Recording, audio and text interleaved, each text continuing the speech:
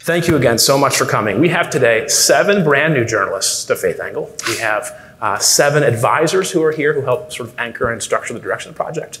We have a journalist who's here from France, in Laura. So thank you for coming all those many thousands of miles, when we finish hearing from David first and from Reverend Walton, from Jonathan second, if you want to get in, and even if you want to get in while they're talking, if you just signal with your card, either by putting it up or by just getting attention, we'll keep a list here, as is a long tradition, and you can get in for a thick conversation because we want this to be big, think, and participatory. You have the bios of our speakers today in your program, so I'm not going to wax on and on. Just want to say a quick word or two. Jonathan, of course, is a man of the cloth. He's the dean of Wake Forest Divinity School. He's also in dean of its chapel, and has written 2 books, one in 18 called A Lens of Love, Reading the Bible in Its World, for Our World, and then another in 09, a decade earlier, called Watch This, The Ethics and Aesthetics of Black Televangelism, that looks at the theological and political traditions of African-American religious broadcasters. He earned a PhD and an MDiv from Princeton. And I recommend, if you haven't had enough of a jolt from your own caffeine, finding his sermons online, including one at Riverside Church recently that was wonderful to listen to yesterday. David is probably known to you as well. His first of 2 books also was Eyewitness to Power, sort of telling the story of being a senior advisor to 4 different presidents. I took away from his class as a student in 03. He sees around the corner, so you just want to kind of hang out and see what Professor Gergen sees, because you can learn a lot from it.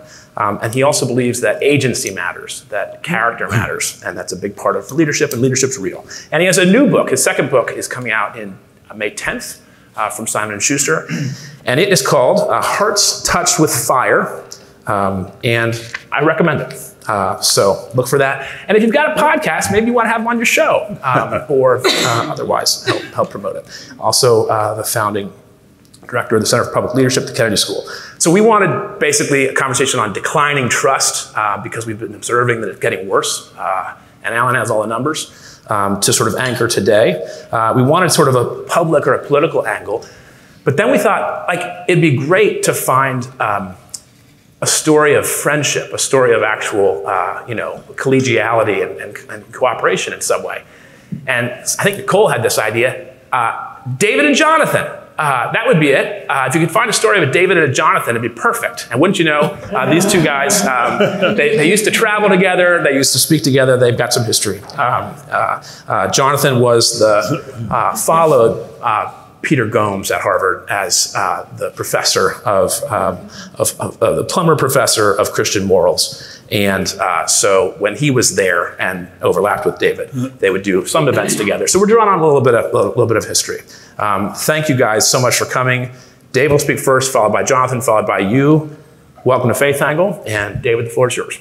Good, thank you very much, Josh. And I want to thank all of you for the invitation to come here. I did not know about the existence of this group before, but I discovered that you're doing wonderful work. And I think this is I think are a model of what we're looking for now is more conversation at the community level among people who don't necessarily know each other, but can learn from each other and can learn to respect each other. And I mean, it's remarkable. There are people here who have been here for 22 years. 22 years doing this conversation. It must be very enriching. So I congratulate you on that. And of course, it's good to be here with Jonathan. We've known each other for several years now. And I'm sorry, such an outstanding choice to come here as a speaker. He's the one who really understands religion far better than I do and can speak to it. Actually, I'm a little surprised to come here as I'm sort of a late in life kind of addition to this. I've become very sympathetic, I tell people, with an old fellow who was walking through the woods one day, and he heard this sound, and he looked down, he couldn't see anything. And then he looked down again, he heard the sound again, looked down, and there was a frog by the side of the path. And the frog looked up at him and said, "If you kiss me, I'll turn into a beautiful princess." He said, oh, wow. but he didn't do anything. Then the frog climbed up his jacket and said, "If you kiss me, I'll turn into a beautiful princess." Didn't you hear me? And he said, "Yeah, I heard you all right, but at my age, I'd rather have a talking frog." I'm sort of that place in politics in America right now. It's what we see in Washington is, I think, is really very deeply concerning. It's gone on and on and on. If this were a flashpoint, if something sort of significant happened and we were through it in a few days or a few weeks, you wouldn't feel that way. But it's a cascade of crises that we've been going through that people, generally Americans, are exhausted. They want all this to go away. They can't understand why the pandemic is lingering. They don't want to get involved in Ukraine if they can help it. But they, generally speaking, have just sort of signed off on politics. It hasn't worked for them. There have been a massive series of failures. This is something I try to reach in a broad way in the book that Josh first so kindly recommended. And I use the phrase and the title, "Hearts Touched with Fire," partly because I really like the phrase, but it also came to symbolize something for me. It comes from the experience of Oliver Wendell Holmes Jr., who was from a prominent family in Boston, Cambridge. Oliver Wendell Holmes Jr. went on to the Supreme Court. He was named to the court by Teddy Roosevelt, and he lasted up through Franklin Roosevelt. But in any event, when the Civil War came, Holmes was from a very prominent family in Boston. He could easily have ducked the war. He could easily have walked away from it and found an excuse not to go. And instead he volunteered to join the Massachusetts Regiment. And he went forward. He was grievously wounded 3 times. The last time he was wounded, in the last battle, he was given up for dead. And yet he survived. And 20 years later, he gave a talk reflecting on what it was like to be of service when he was young in the war and so grievously wounded. And he said it was every man, and he would say woman today, obviously, should engage in the passions of their time. And he said our generation, the one that went to war, engaged in those passions, and our hearts were touched with fire. They looked upon it for the rest of their lives as the high point of their life, and when they had given the most back. And that was a significant, achievement for that period of time. But I think it captures how important it is to encourage people to get into the public arena. My book is essentially a call to the younger generations to get into the arena, to make the good fight, to have the perseverance to see it through. Change is extremely hard, but it's really critically necessary where we are now. And so I hope it will be a call. I also, it's written as a practical guidebook for the younger generation, for generation millennials and for Gen Z. And it's not all sweetness and light. But I do believe, I describe myself as a short-term pessimist, but a long-term optimist. And a lot of my optimism comes from working with these students in classrooms and having a chance to spend time with them and realizing how much promise there is in these new, younger generations. I believe very strongly it's time for the older generations, people like me, to get off the stage, to make way for new, fresh blood and fresh thinking and fresh aspiration. And that's what I think the younger generations can do for us, can serve that purpose. But they have to be encouraged. They have to know the way up. And so I've included a sort of a practical playbook for here's how you can make the most impact. Here are the ways that people, and it's so interesting right now, the impact and the change that is coming in some cases from teenagers like Greta Thunberg, or it's coming, from Black Lives Matter. These 3 women that formed this are all women, 3 black women who are young. Or look at the Parkland kids that came out of Florida. They're really, and David Hogg and the others who came out of that. They were all extremely young, and yet they've encouraged us to believe that it can be done again. We've had the biggest marches in American history, coming out of essentially people who were on college campuses who were just a little older. And that, I think, is suggestive, at least as an overview. I would argue that I'd like to think of this conversation as one which realizes that, yes, we're in a deep hole right now. We're in one hell of a mess. But there is hope to get out of this. And Americans want to have hope, and they believe in leaders who they can trust and they can have hope in. Now, one critical element of that is the degree to which they trust not only the leaders, but the institutions, that the civic institutions, the religious institutions, the other kind of institutions in our society, that they can look up to them and find role models, they can find heroes. Michelle and I were talking last night about the lack of heroes in the country right now. We just don't, we're the Zelenskys of the United States. Where are the people who are going to come forward with this? And I think we ought to be recognizing that as well. The arc of trust and then distrust in America it was dramatic starting in the 1930s, 1940s, but going up through the 1960s. As the United States went through that period, we had some victories along the way. We had things that winning over the Great Depression, winning over the Second World War, made people feel very, very positive about government. They made people feel positive about our leaders because they were delivering the goods. And you just had to be there to see how patriotic people were. I first went to Washington when the World War II generation was running the show. And it's just changed dramatically in terms of the quality of people, what they believe in, how much hope they have, how much confidence they have in each other, how much confidence they have in the future. They feel overwhelmed by it. And what you find is that from the 30s up until the 60s, in the mid-60s, we had hit about 65 to 70% approval rating, not only of our presidents, but of all civic institutions. We were up really, really high.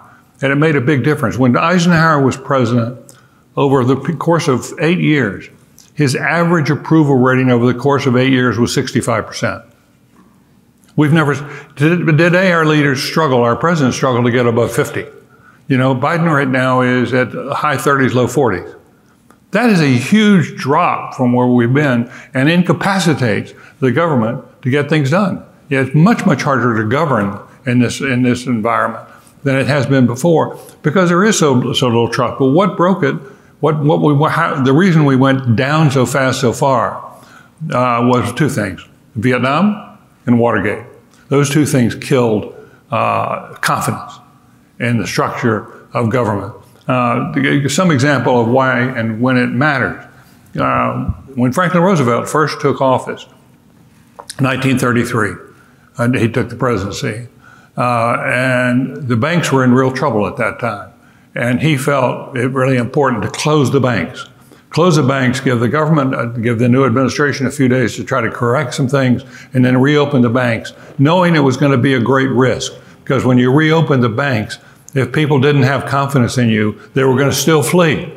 And if they fled, the economy was going to collapse. So it made a huge difference who showed up on Monday morning.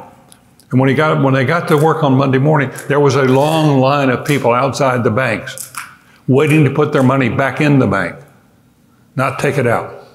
And it saved the banks. But that came because of this sense of trust that people had with institutions. And you can see that time and again. You'll see those kind of examples. But when things broke, then let's take another period. Much later, Ronald Reagan is president. Reagan believes very strongly that he is a man of honor, and he wouldn't lie. You can agree or disagree with his policies, but he was honest. And he had sort of a tie with the American public because of the honesty. But then along came Iran-Contra. And he was seen as having been deeply engaged in lying about an adventure that was terribly against our national interest. And as Richard Worthland, who was then the president's chief political advisor, said, it broke. The Iran-Contra broke the connection between Reagan and the public. And he almost went down. He was almost sent packing by Congress. He stayed in office by just this much. And he stayed in office because he went very public with everything. He cleared all the records. He put all of the people in his administration had to go up and testify. There was no hiding behind executive privilege. All the documents were available. Called back David Abshire to run a tight ship. They did a super job, as Carl Kennan will remember. They did a super job at cleaning things up, and he saved himself in his presidency by being as open and as transparent as he was. But it was really, really hard. One more example, going back to the way it once was. I talked about Eisenhower. One of the really important events from Eisenhower's point of view, and a hugely important event historically, he thought, was late in his presidency. We were having spy planes go over Russia. They were, and Francis Gary Powers was in one of those planes that went down. It appeared because of the crash that he himself died in it, but he also was carrying around something that was supposed to take some sort of medical thing to kill him before he was captured. It was really important. So Eisenhower assumed that Francis Gary Powers was dead, and the plane was never found. And so he went out and claimed it was not a spy plane. It was basically a weather plane. And he lied about it to the country, very openly lied. Well, guess what? Khrushchev had captured Francis Gary Powers and didn't tell anybody. He wanted to make sure nobody knew in the world that he had him. And because he thought Eisenhower might make that mistake. And it was a calamity for Eisenhower emotionally, because he felt that he was supposed to tell the truth. And he felt he almost resigned from the presidency. He discussed it with a friend because he was so kicking himself for what he'd gotten into. But it was that important to these people to maintain that trust. And what we're seeing now, of course, is the decline of trust that's almost across the board. It's not quite. But as a general proposition, in almost every institution you can look at, and Jonathan is going to go into a lot more depth about faith institutions, but as a general proposition, in most areas we've gone down about 30% in terms of how much loss of trust there has been. And that's pretty sizable, but in most cases we've gone from somewhere in the 60s down to somewhere in the 30s. The exception is the U.S. military. The U.S. military went through hell during Vietnam. It was distrusted. It was not, wasn't delivering, and so forth and so on. People lost confidence in the U.S. military, and their numbers plunged. Now, what's interesting about that military, though, and what's important for a conversation like this to keep in the back of your mind, is that the military went to work on trying to repair its relationship with the citizenry of the country. They began sending more of their top people, their generals and so forth. They sent them back to school. They sent them back to sort of get courses in ethics and things like that. But they worked very, very hard to try to reestablish their credibility. And so as a general proposition, what you will find in recent years, especially since Vietnam, but the fact that people like Colin Powell stayed in, decided not to go out. Colin could have made a lot of money on the outside. He stayed in to reform the military. And it was very, very successful. And now the military people are generally accorded high respect, higher than in almost any other field. The three biggest winners, in effect, that Americans accord their support for, majority approval for, are the military and small business. And there was one other, I'll remember it. But in any event, they're small. It's a small part of the universe. There are three big institutions that chart all this stuff. One of them is led by Richard Edelman. There is also the Pew studies and the Gallup studies. But Edelman is the one who does the best international survey of attitudes. And he works with Davos, with the World Economic Forum. That's where they get it announced. That's where they do a lot of CEOs take a hard look at things, and they go through a lot of sessions like this to talk about where we are. But what Edelman has generally found is that the military survived, but the government and the media went down the most here in the last few years. The government and media have gone down the most. And what's surprising is that more Americans are now looking to CEOs to help solve the problems of the country than they are to the government. And they want CEOs and businesses to be part of the act. And I do think that in any conversation like this, which is as broad-based as this, I hope we'll touch upon the role of corporations in trying to restore trust, because I think they are important players at this. Well, what Americans have generally found is that they feel like there's been a massive failure of leadership, and they're angry about it. One item that's of concern to me personally, given the fact I place so much hope in the younger generation, is that the young are more pessimistic than the older Americans. And that is something to watch. I didn't know until recently, I read in Barron's, that in terms of world's population, that half the world's population today is under the age of 27. Half the world's population is under the age of 27. If they're pessimistic, it gets harder. It gets harder to get things done. But I do believe what people ought to be looking at, so why should we be so concerned about trust in institutions? Well, the major point is I think you can't govern in terms of a public society if people don't trust you. You cannot put together majorities in the House and the Senate if there's a lack of trust on what you're basically doing. And so getting big things done, the failure to get big things done, we've in time after time looked at the environment, for example. The young look at this and say, my God, it's been clear for 20 years, 25 years, what needs to be done. We're still fooling around with this. We can't seem to get it straight. I mean, we're simultaneously pursuing a climate policy right now, but while we're also trying to encourage more oil and gas and coal to come online. What is our strategy? Where are we trying to go? And that's what the young are asking to a large extent. But there are other ways that I think the lack of trust in institutions has afflicted us, and that has to do with the rise in mental health issues, the degree of loneliness, the new emphasis we're putting on happiness. Where can you find your happiness? I don't particularly like that concept of happiness. It seems to me fulfillment is more. This is more about fulfillment. But in any event, and there are a variety of ways in which we pay a price for what's going on with the trust and how it's plunged. Then the question becomes, well, how do we restore it? Now that's a bigger and harder question. And I hope we do spend some time in conversation today talking about how do we get out of this mess. I'm sure you look at this sort of every year in one way or another, but I think we're at a particularly dangerous moment now. I think things could go very badly in the next 5 years or so for a variety of reasons, which we can talk about.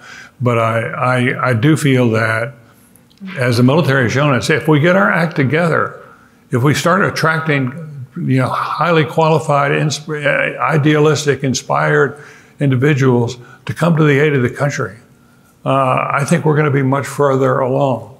And that's one of the reasons I would strongly recommend. And I'm in a group of that's growing, I think it is, of people who believe in national service. I really honestly believe one of the most important things we could do to improve the civic life of the country is to ask or encourage young people to give a year back in their communities. And by the way, it doesn't need to be in their communities. In many ways, it's best if you're from New York that you do something out in the rural parts of Colorado, or you understand what's going on in Kentucky or West Virginia. Those are important times to visit. But the need is for leaders who are more empathic, but are also more honest and are more realistic about where we are. I think we can. I do believe that over time we can make strong improvements. So if there is a real national movement, it's like so often. Look at the late 19th century. When CEOs in a sense ran the world and ran it into the ground. We had the progressive movement come along to reform it. Time and again, history has shown that in an existential moments, the United States does very well.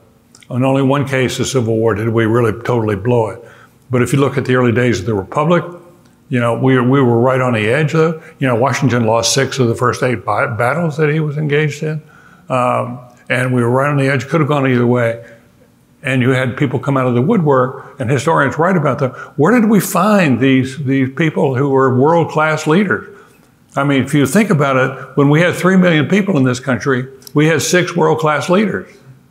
Now we have over 300 million, and we can't think of 6 world-class leaders. We can't imagine who they are. And it's just astonishing in that sense. But we came together then. John Meacham has written a lot about this in a very nice way, and Doris has written about it. There are others who have contributed to this. But if you go through it, we succeeded in the war for the Republic. We failed in the Civil War. That was a big one. But we succeeded on the Depression, and we succeeded in the World War II. Those were all existential events. And we ought to remember them as we go through this, because I can't tell you how much people want an element of hope in their lives. That they just see this as, this is a dark chapter for a lot of Americans going through this. It's especially dark for people of color, because we simply haven't made the gains we thought we would make by now. And so there's a lot, if you look at where the trust factor, to go back to this now, I'll stop. If you look at the trust factor, the people who have the most trust are whites, they're higher income, they have better educations, they have access to medical care. And those are the ones who have expressed high confidence. The people who don't have those things, those are the ones who are really pessimistic. And that we have to face that reality. We're divided by questions like this. There's one more division in the country.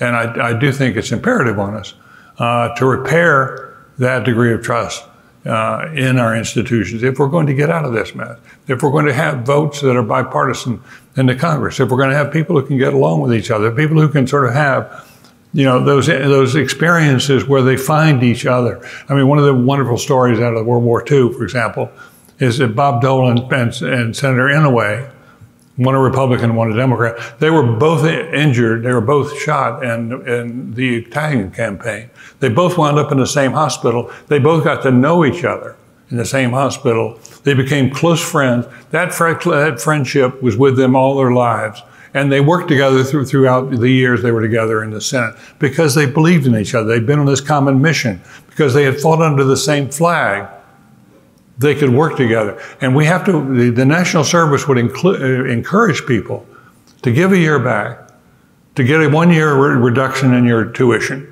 So you've got an incentive for it, financial incentive, to pay them some, but to give them real jobs and to do things that the regular workforce is not going to do. The most popular program that Franklin Roosevelt had was the old CCC, the Civilian Conservation Corps.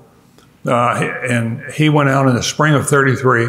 He'd just been inaugurated, and he said, we're going to build this Civilian Conservation Corps. And by that summer, we had 250,000 young men in the woods and forests of the United States rebuilding the parks and opening the way. And that program, there were millions of young people, guys, but at least there were blacks involved in that and volunteered for it.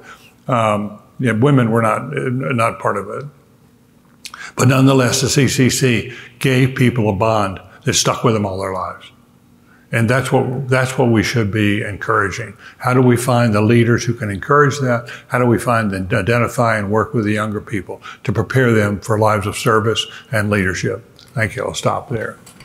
Well, I want to give everybody the opportunity to, if they want to ask. I mean, that was so rich and engaging. I'm sure that there might be some people that have some thoughts or reflections, if that's okay. when a pastor tells you should change the model a little bit. John, you want to ask one, and then let's get to Jonathan, then we'll do it. Okay, yeah.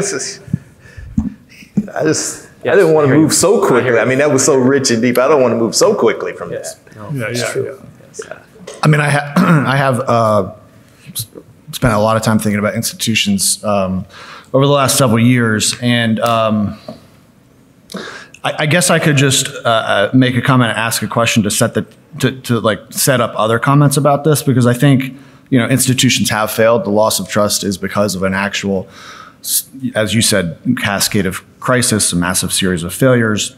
I think the way we fix it is by making institutions work again, which is easier said than done. And I was just thinking about, as we talk and think about this going forward, maybe we could try to really put some energy into thinking about what are the hallmarks and habits of successful institutions. How can we think about starting new institutions and rebuilding old ones in a way that is built for the modern age?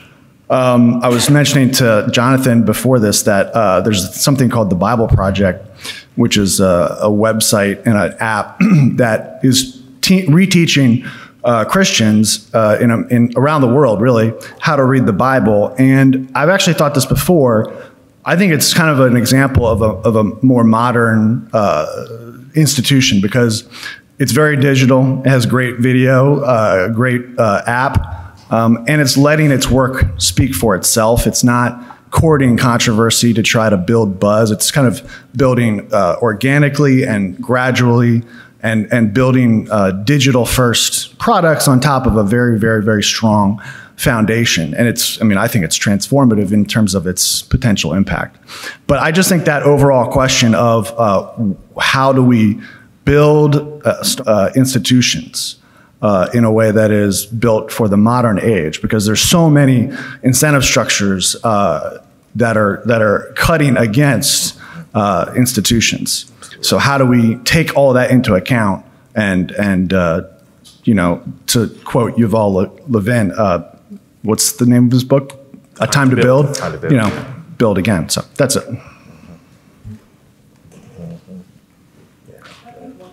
Please, Mona Charon, the Bulwark. Thank you very much. Lovely to be here. Great presentation. I'm getting the feeling that you think virtue actually matters. But look, one of the things I think we can say about the institutions that have lost the most trust is that they are the institutions that have, because of new technologies, become the most responsive to the vox populi. That's the media and government. So whereas, and that's where we see the greatest decline of institutions. The political parties have practically melted away because of social media, because of the availability of the internet and direct fundraising and all of that. And political parties used to impose a certain kind of discipline on their members. That's fading away.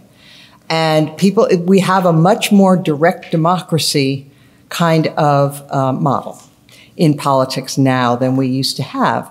And similarly, in my field, in journalism, you used to have a much more potent, big institutional frame, right? The big newspapers, the big media companies were gatekeepers and controlled what was done, what the moral and ethical standards were, need 3 sources. All of that has, again, been eroded by this much more direct democracy, search for clicks, and the fact that everybody is a pundit now and everybody can, have a huge audience. And so I think as we discuss this, it's worth sort of contemplating how we approach these problems of the decline of institutions because of the technological aspect of this and the fact that those that are closest to the people have tended to, see a decline in their standards. Well, let me just add to that. I do think that the rise of social media has changed the landscape in exactly the way you're suggesting, Mona. As a general proposition, it's unclear to me whether it's a net plus or a net minus. And I'd be curious about your view on that. What we do know is that it's much easier to rise to the top and get recognition in today's world than it used to be. So, AOC came out of nowhere. She left the bar and suddenly she was this national figure. That happened through sort of social media. That was sort of like what allowed that to happen. But by the same token, once you get to the top, it is very, very hard to get change made, to lead and to actually get big things done, because you're on a very slippery slope. The problem with rising so quickly is you can also fall very quickly. So people find one thing that's gone wrong or one indiscretion or whatever the issue may be. Your indiscretions get blown up and you slip off that pedestal very, very quickly. So I think the jury is still out on whether we're going to look back upon this as a really important step forward in our democracy, or whether it is increasingly seen as a step backwards, as the Europeans are now increasingly arguing. But I'm curious about where you come out on that. If I had a magic wand, I'd eliminate all social media.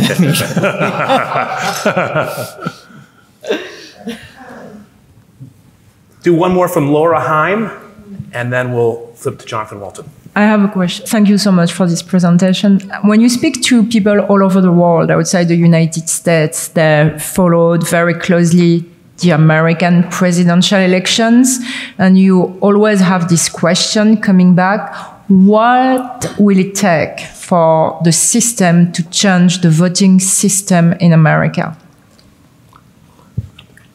Right, with observing presidential elections from states of places abroad, what might it take to change the voting system structurally in America, such that the election cycle would be governed by? We should hear from the New York Times editorial board.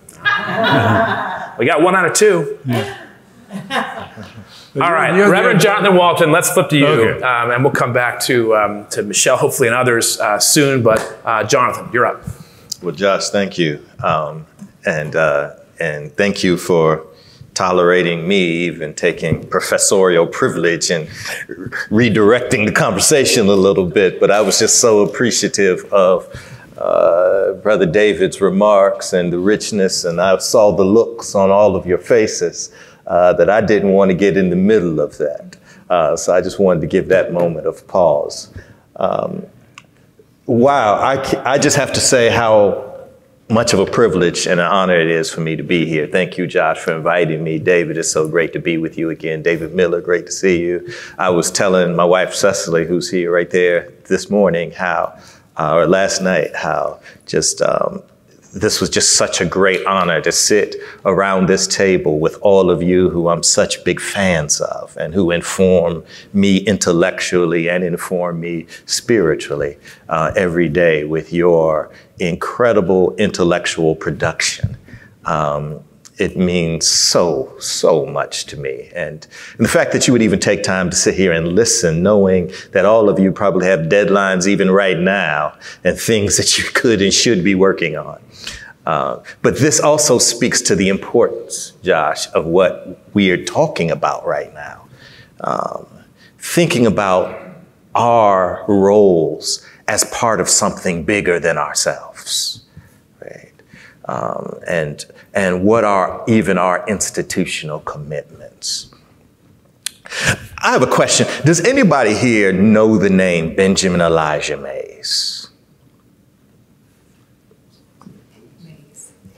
Benjamin Elijah Mays. I think I saw two nods, 2, 3. Okay, that's about what I expected. Benjamin Elijah Mays. Benjamin Elijah Mays was an educator, was a churchman, historians describe him as the schoolmaster of the civil rights movement. He arguably is among the most influential figures of the 20th century as it relates to African-American education, but also the push for civil rights more broadly in American society. Came out of South Carolina, 96 South Carolina. Wanted to further his education, headed to New England, graduated from Bates College in 1921 at the age of 27 years old. And after he graduated from Bates, he went to the University of Chicago, earned his PhD in sociology of religion from the University of Chicago. And then he spent the next, until his 90s, dedicated to institutions and institutional change, institutional reform, institutional expansion. Working in his early years with the YMCA on race relations. Became the dean of Howard University School of Divinity, right, training young clergy. Left the deanship of Howard University School of Divinity, became the longtime president of Morehouse College, shaped Morehouse College in what we understand it to be. And if you in terms of some of the most prominent figures in African-American politics, Maynard Jackson, African-American industry, African-American medicine, David Satcher, the arts, entertainment, Samuel Jackson, Spike Lee. So many people would point to, many of them would testify, most important figure in their formative years was Benjamin Elijah Mays. As well as a young preacher who came out of the city of Atlanta who didn't want to be like his father because he thought his father's religion was a little bit too fundamentalist for him. Young man born Michael King on Auburn Avenue. But it was at the age of 15 that he enrolled, 1944, at Morehouse College. Enrolled at the age of 15. Why? Because Benjamin Elijah Mays had started a program because losing so many young men to World War II, that guess what? We can train African-American boys in high school. We can bring them here to Morehouse. They can get their GED and they can earn their college degree. This early admission program. So he took this young man at the age of 15 that they referred to as Mikey, Martin Luther King Jr. And Mikey, who entered wanting to be a lawyer, was transformed by Benjamin Elijah Mays, George Kelsey, tradition of theological liberalism that he was introduced to at Morehouse College, and a different way of being a preacher and a theologian because of Benjamin Mays. And most of the greatest lines and greatest quotes that we have from Martin Luther King Jr., when you read back through the writings, letters, and Crown Forum speeches that happened every Thursday at Morehouse College, you'll see the indelible imprint, if not direct plagiarism, of which Sadie Mays used to get mad about. Martin Luther King Jr. quoting Benjamin Elijah Mays. Said Sadie and Benjamin, who didn't have children, Mays used to say he was like his son. King said that he's the father who had the intellect and the tenderness that I never had. So much so that when he was shot down on April 4th, 1968, today is the anniversary of King's assassination. When he was shot down, who did he ask? Who did the family ask to give Martin Luther King Jr.'s eulogy? Benjamin Elijah Mays.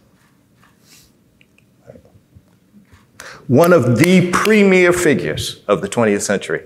Most of us have never heard of him. And I have a feeling right now Benjamin Elijah Mays is in heaven smiling, because that's the way that he would have wanted it. Because we may not know about Mays, but we know about the imprint that he made through the institutions that he built and the people that became moral architects and change agents because of it.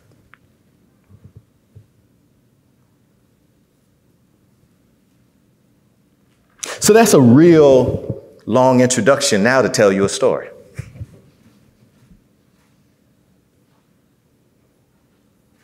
So I just happen to be, I'm a graduate of Morehouse College, right? Very much as a scholar, as a theologian, as a preacher, as now a dean of a divinity school, very much influenced by Benjamin Elijah Mays. Matter of fact, my oldest son is named Elijah Mays after Benjamin Elijah Mays. And so you can imagine at the 20th anniversary of my graduation from college, I was at Harvard at the time, at the Memorial Church. And I was honored with receiving the Benny Award. Benny, that's what's called, the Benny Award, to Distinguished Alum of Service. I was called back to Morehouse to this black tie affair gala to receive this award. My wife and I went, I put on my little tuxedo, and I was there with honorees, another gentleman in my class, Theodore Colbert, who I think at the time he was a CEO of Boeing. And then the person winning the award in the arts was R&B superstar Usher. That's why my wife came along with us. and John Platt, CEO of Sony Music, and Tyler Perry, film guy.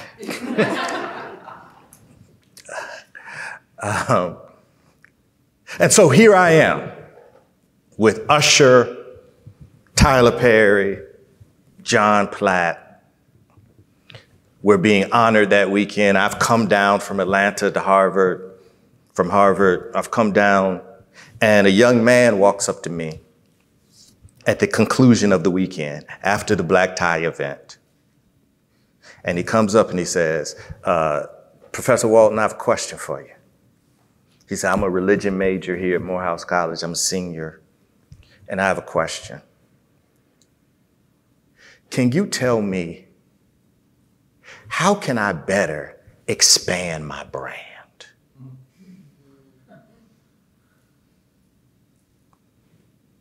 How can I expand my brand?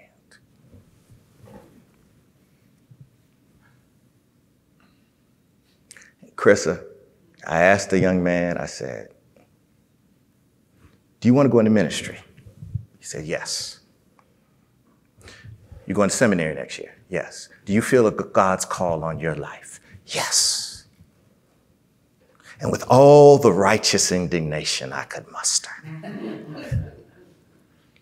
I said, well, young man, you need to know the kingdom of God is not a brand.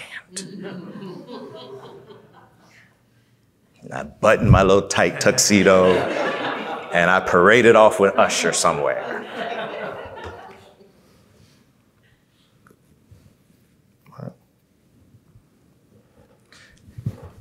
I use this story to point out a problematic and a dilemma. Because on the one hand, this young man asked me a question that I was giving a sincere, if not very considerate, generous, or thoughtful response to. And my sincere response is, I still stand by, the kingdom of God is not a brand. And part of the problem is that in all spheres of society, politics, education, religion, journalism, too many of us have been shaped by a culture of individual celebrity. Emphasis on individual flourishing, encouraging entrepreneurial impulse, expanding our individual brands. That is exactly what the culture has promoted for us. And that is what I was responding to. But this young man, 20 years old, who has never known anything but this culture of entrepreneurial flourishing, this culture of when there aren't markets, we should create markets. The only thing that institutions are good for is promoting individual competition. Why? Because markets know best. Individual competition is what actually unleashes and unleashes flourishing, brilliance, ingenuity, innovation. And so it's this culture of competition that we've put such a premium on over the past 40, almost 50 years in American society. This young man doesn't know anything else. And so all he does is look on stage and he sees somebody sitting alongside Tyler Perry, Usher, myself, a beneficiary of meritocratic elite systems, of which that I'm a personal beneficiary of which I represent. And then all of a sudden I get into all this supercilious, moralistic finger wagging at him. And he's trapped in a world that we've bequeathed to him. Right? A world that Benny Mays would find so damn foreign.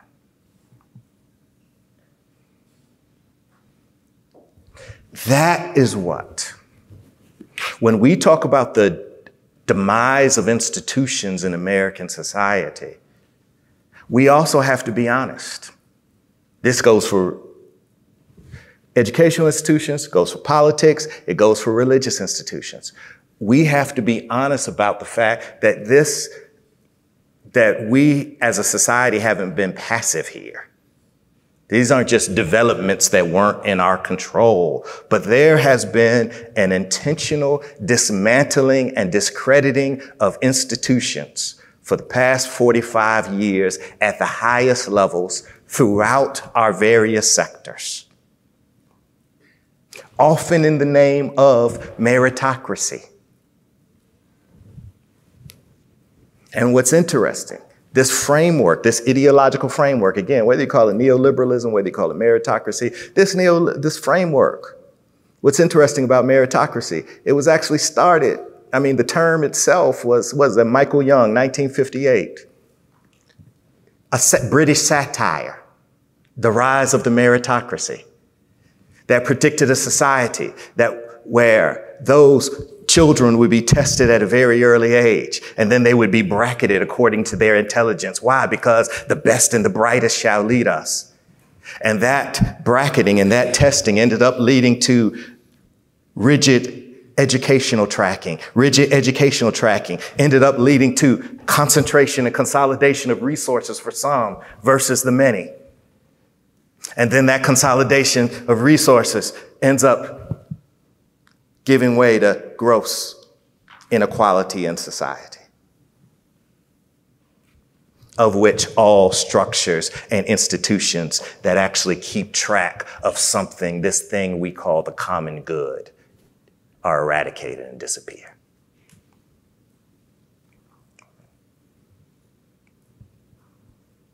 And so, right now, in my world, communities of faith, we are facing this dilemma. We're facing a dilemma because we know that, for example, now for the first time in 50 years, people who identify as being religiously affiliated is less than 50%.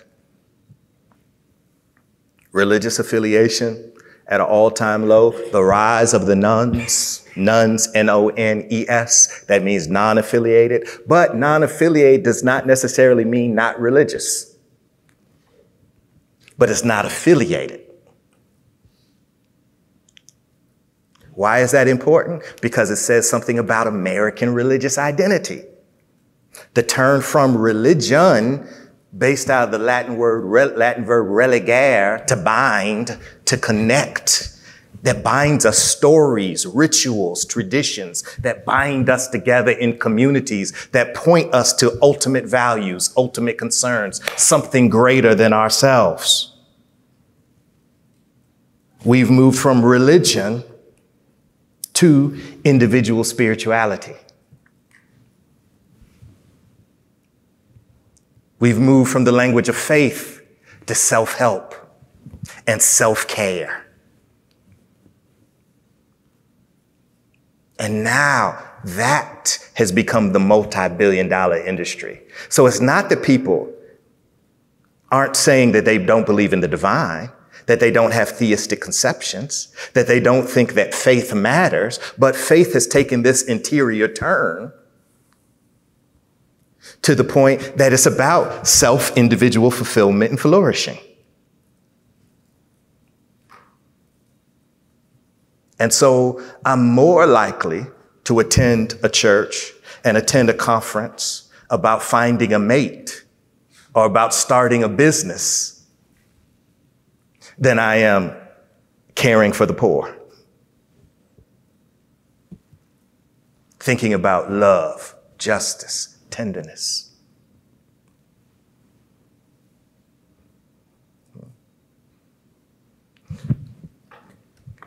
How do I expand my brand?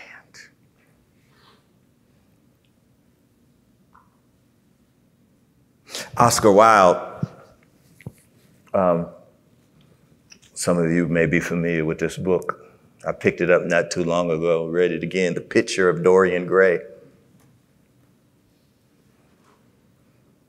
Tells the story of a beautiful young man that made a Faustian bargain,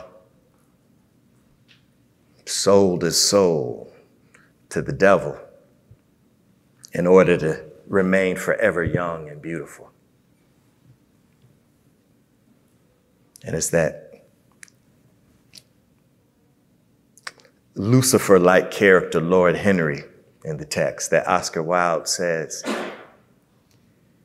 he knew the price of everything but the value of nothing.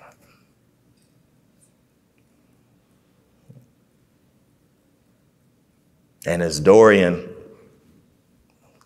devolves into debauchery, his face stays the same, at least when he looks in the mirror, but when he looks at his portrait, it decays, it deteriorates.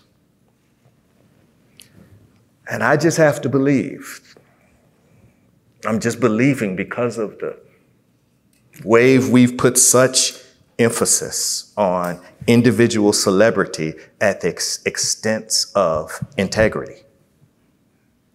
And it's institutions that are formative spaces, they're functional spaces, they call us together. Like Brother Levin, my conservative brother who you cited earlier, right? He said, that's the problem. This is where I agree with him fully. He said, that's part of the problem. Instead of being formative spaces, our institutions have just become performative spaces. Congress, churches, education, they're institutions where we can perform our individual brands. But where I guess I would push back on Levin a little bit is what I'm trying to suggest to you now. Our hands aren't clean. And is this just an end result of a Faustian bargain that we made, where we thought we could stay forever young by knowing the price of everything? And we don't know the value of anything. So I'll open it up to all of you right now. Great. Thank you, Jonathan. Thank you, David. All right, let's start maybe with Jackie Collins of the Los Angeles Times, based in D.C. Thank you, both of you. I don't know that I really have a question. Your points made me think of several things. I try to be optimistic, but I fail. And David, you bracketed your remarks by saying twice that people want to have hope. And yet in our politics or in our society, I see people gravitating, especially on the right, to messengers of negativism, of hate. You asked, where are the heroes? And I thought, I'm sure I could come up with a number, but what instantly came to mind was someone like Alex Vindman. When you have someone like him who comes out and in earlier times of my career would have been seen as a hero for speaking truth to power and putting his own career on the line for it. You mentioned the role of corporations and CEOs and what they could do to help restore trust. And I repeatedly, in the Trump years especially, wondered, where are the CEOs? You would occasionally come across some who would say that they did have fear for democracy, but there was never any concerted action like I've seen at other points in my career for other causes. And this seemed to me to be the greatest cause of all in my lifetime. You asked about inspiring individuals to national service, and yet we're at a time where, throughout all of our lives, people disparage the federal bureaucracy. And, Ronald Reagan said I don't know how he described the 9 words, but I'm from the government and I'm here to help. Yeah, here to help. Yeah. But so we have one whole party or half of our society that disparages the deep state. There seems to be just a denigration of public service and national service that I'm not sure how we get back. Jonathan, you, when you talk about the man who wanted to know how to burnish his personal brand, I don't know how we get past that, and you see it manifest so, again, throughout our politics and society, that it's this sense of individualism over community that explains why, you know, COVID became so politicized and people wouldn't wear masks or get vaccinated. So in all of that, I guess I don't know what my question is. It's just like, it just seems like to each of the things you're both saying we need to do, the forces working against those are so great that I'm at a loss to know how to push back and restore, you know, to restore a sense of community, to restore, you know, to recognize heroes rather than immediately fall to your tribe's denigration of them. Anyway, again, I wish I had a harder question in that, but it's just in part an observation and an expression of where my pessimism springs from. Oh, I have a couple of questions for Jonathan. That was very helpful intervention there. Jonathan, one of the things that has given me hope for a long time is the quality that Morehouse and Spelman have come to represent, and how unusual it is within that community to turn out one good person after another. I don't know if it's in the water or it's in the culture, but something is going on there, and I'm curious what you think that is and whether it can be taken elsewhere beyond Atlanta.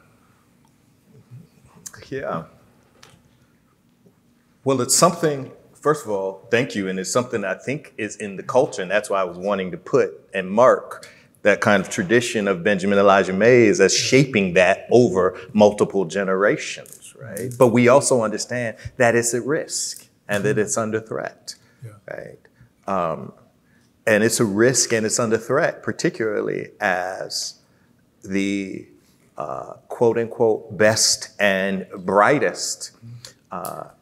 And we define exemplary education not by what it produces, but by how many people we can keep out. Right?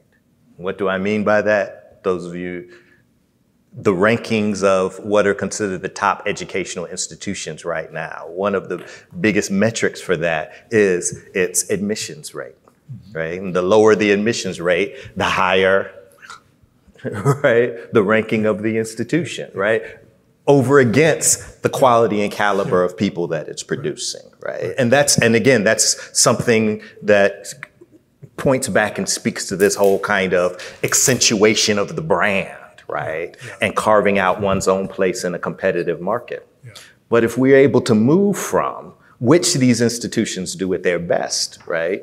You mentioned Morehouse Spelman, and I'm keeping those institutions in my prayer, not only as an alum, but in the fall, Cecily and I are going to have a daughter who's enrolling in Spelman as a freshman, right? It's very much about the values. But it is about cultures of collaboration over competition, right? When you walk on that campus, I've had that opportunity to do that. And it's just different. It just sends you a message. This is a well put together team. It's a well put together institution. And is there something we can learn from that for other institutions? Well, I can tell you one of the things that I heard so often when I was a student there, right? It was this African proverb: if you want to go if you want to go fast, go alone. Right. You want to go far, go together, right? Right. And it's this based upon Mays, which King quotes in a letter from a Birmingham jail. He doesn't quote it. This is one of the areas he plagiarizes, where he says, we're all inextricably linked by a common fabric of humanity and garment of destiny. What affects one of us directly affects all of us indirectly. And it's that sort of kind of common cause and common purpose, right?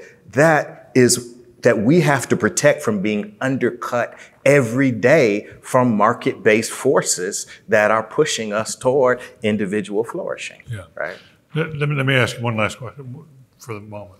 and that is the role of religion in politics. Yeah. It's worth remembering that up until about the mid-1970s, the idea was among evangelicals, stay the hell out of politics.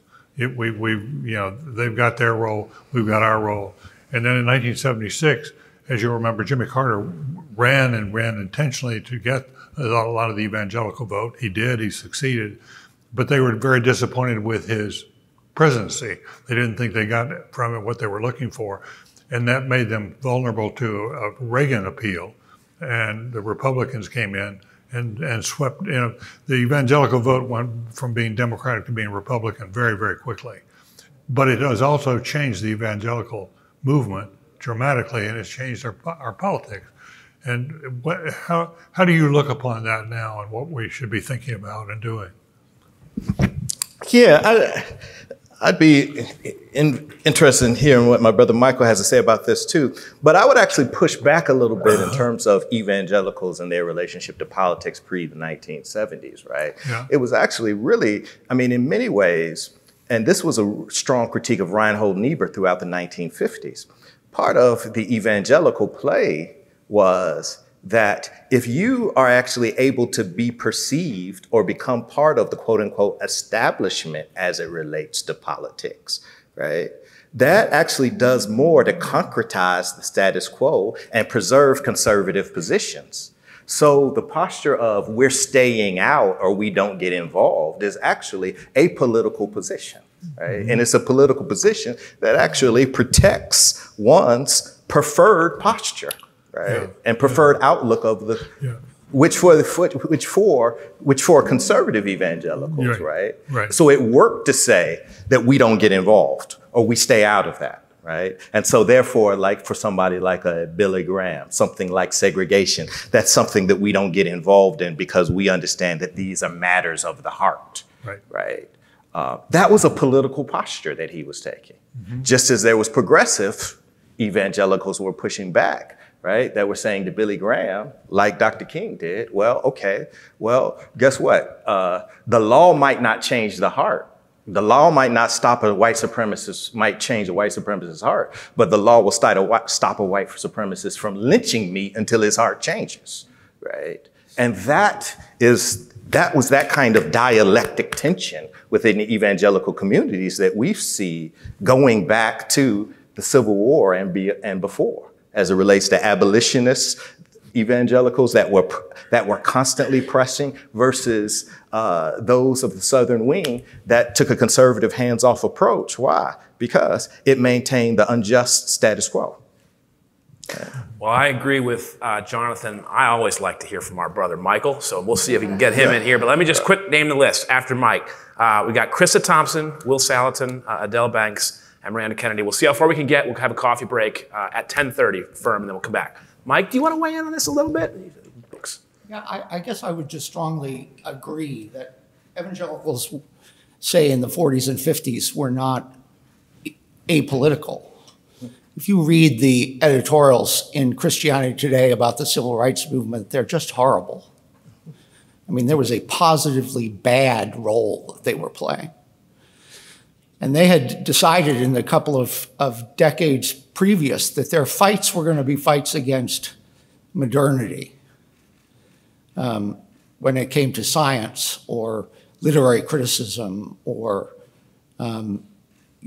these kind of other fights that were not about, that didn't shape a kind of morally consistent framework, but they were political in a certain way. And you do have to say, when I've been looking at this recently, with the first and second Great Awakenings, you had the production of this very powerful form of Christianity in American life. A lot of Northerners took the route of abolition and social justice. But a lot of Southerners almost immediately used the Bible as a way to justify slavery and segregation, eventually segregation. And so those divisions were there very, very early. The thing that came out of the Second Great Awakening that no one expected necessarily was the growth of the African American prophetic tradition. And that is what ended up changing America. That's not identical to evangelicalism, but that's the people who changed the country. And so you had these very political decisions being made for 100 years before, 1970, the 1970s. But to some extent, I think a lot of people are abandoning the term evangelical for that reason. But it is a rich tradition that you can find elements in that inspire and challenge social convention in positive ways. It's one of the reasons I continue to use it, and very intentionally, and qualify it as it relates to, because there's this rich progressive strand in American history that has always challenged America to be as good as its promise, and this was these progressive evangelicals. This prophetic wing, yeah. Thank you. Krista Thompson, Washington Post. David, Jonathan, thank you for your remarks. I think it's given us a lot of chewy things to talk about. The question that I would throw back at you for more consideration is, as you talk about preserving our institutions and the importance of institutions, can we also grapple with the need for the institutions to evolve? Oh, yeah. When this young man comes to you asking about his brand, it is the culture that we live in. And I think we do, particularly amongst younger generations.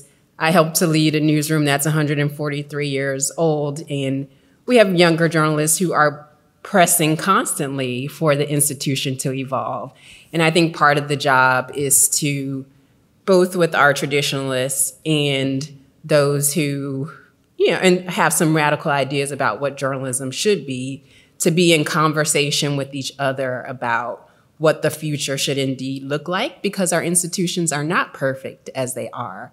So I throw back at you the question of, where should we be pushing to evolve our institutions to make them better and to grapple with the reality of what the culture currently is?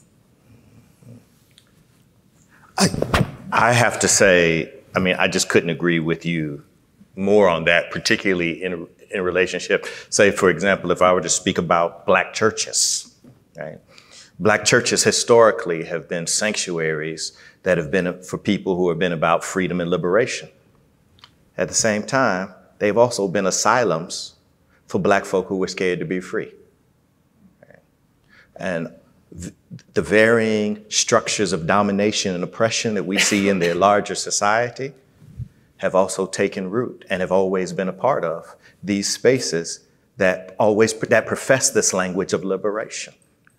Particularly when we think about the misogyny, when we think about the exclusion of same-gender loving brothers and sisters, this is a mark of shame.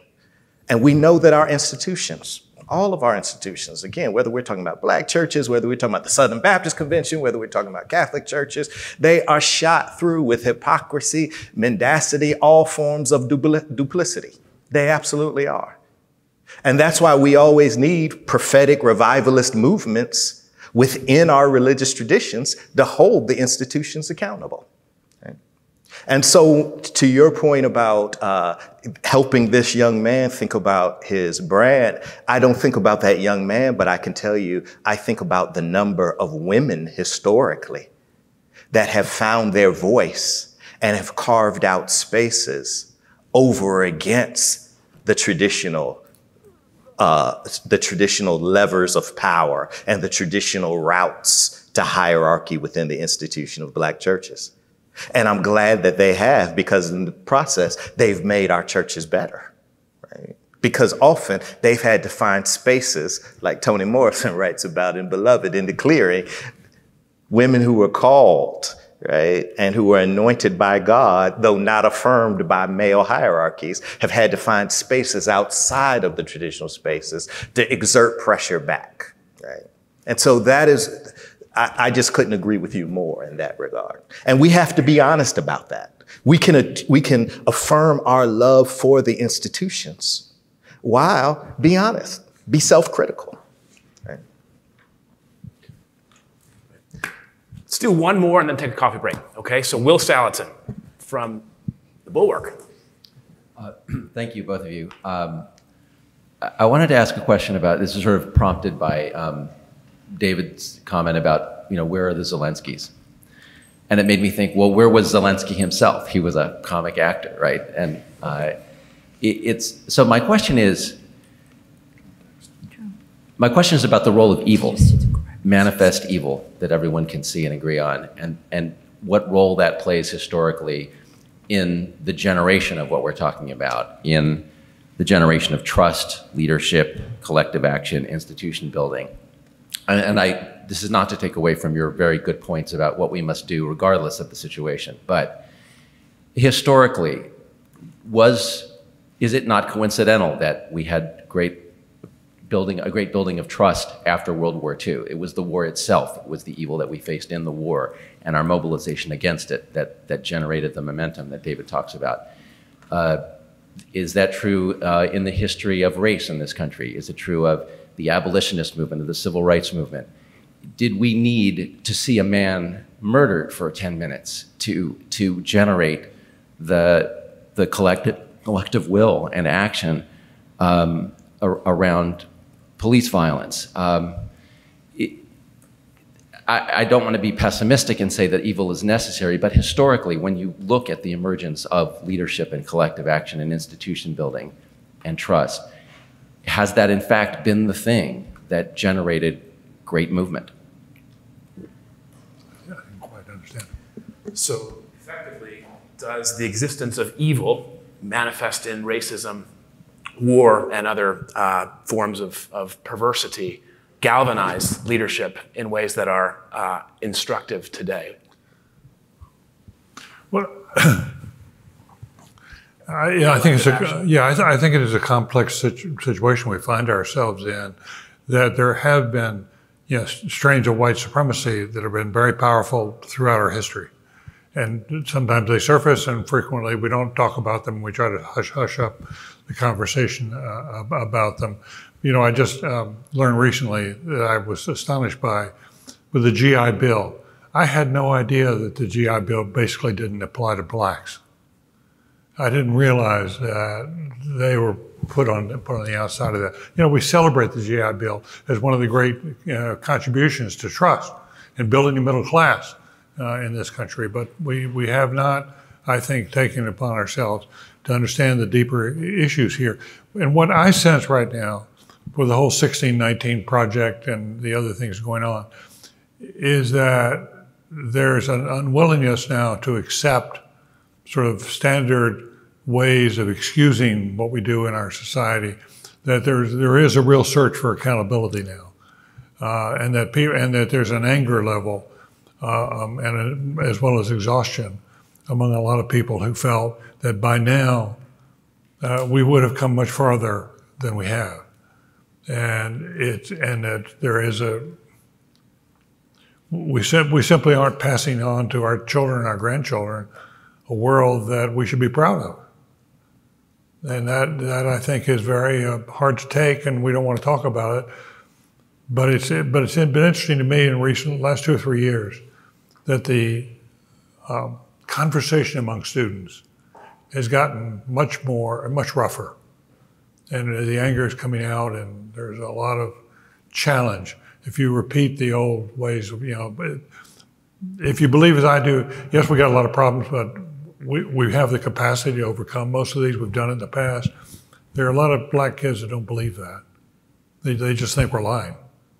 And it's very tough to have a constructive conversation that you really think is enriching for everybody. And I don't have the answers to that. I don't know quite what to do about it, but I do know it's getting worse, not better. Jonathan, what about the role of evil in galvanizing collective action leadership? Well, the great theologian Reinhold Niebuhr said that there is only one empirically verifiable doctrine of the Christian church, and that's the doctrine of sin and evil. Right? That is what is empirically verified. That is what we can see. That is what's ubiquitous. And it's because of that that there's a certain embrace of the tragic, right? That in its best of the tradition, if it's best, there's this embrace of the tragic that understands that evil and suffering is pervasive and that it will always be with us. And so therefore, that's a very different take and view of the world than a kind of Pollyannish optimism. This kind of optimistic view that we see in many American Christian faith traditions. Things are going to get better because they got to get better, right? Or we love to get to Sunday, right? We love to get to resurrect. I'm talking out of my Christian faith tradition. We love to get to resurrection Sunday quickly without just sitting with the misery and depth of despair of Crucifixion Friday. But it's an embrace of the tragic. It's an embrace of the despair that actually carves out possibilities, not for optimism, but of hope. Right? It's a good distinction between optimism and hope. It's an important distinction. It's an important distinction between optimism and hope, right? And hope is born of, listen, it may not be that things may not get better, but guess what? I still have a call I have. Right? I still have a call to serve. I still have a call to love. I still have a call. Why? Because those acts in themselves are redemptive. Right? And that's not taking this kind of transactional approach with the divine. Right? We do this because of this. That's self-care. That's well-being. No, we do this because it's right, because it's just, because it's grounded in love. Yeah. All right, so to resume, we've got Adele Banks from RNS. We've got Carl Cannon from Real Clear Politics. We've got Yair Rosenberg from The Atlantic, and Dan Lippman from Politico, and Michelle Cottle from the Times editorial board. So Adele, you're up. Hello, thank you to both of you for your great comments, very helpful. It's very interesting to me how they kind of intersected with one another. Jonathan Walton mentioned about nuns, the NONESs, who are disaffiliated from congregations. And I'm wondering a lot in my continuing coverage of Religion News Service about how congregations deal with young people basically not wanting to be there and not interested in institutional religion. And then David Gergen, you mentioned that Civilian Conservation Corps, and for some reason it made me think about Mormons and Southern Baptists and others who have like 2-year commitments sometimes at the early, when they're relatively young, before they move into whatever they're going to do with the rest of their lives. So I'm just wondering whether either of you think any of those kind of commitments might continue as hopefully pandemic levels go down, if the young people will do that kind of thing, or if there are other kinds of activities that would help reconnect young people to congregations to really help them survive.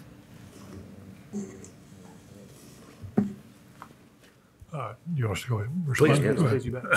Well, good question. I just learned over the break that BYU just had Amy Chu come as a visitor, and she was a major advocate for national service, but made the argument that the Mormon Church, they send people out for 2 years, and it has been a very, very successful program. It has broadened the perspective of many people. I once read that one of the reasons that the Mormons are so successful in Utah, it's a land surrounding. It's not a coastal city at all in Utah, but it's one of the most prosperous parts of the country.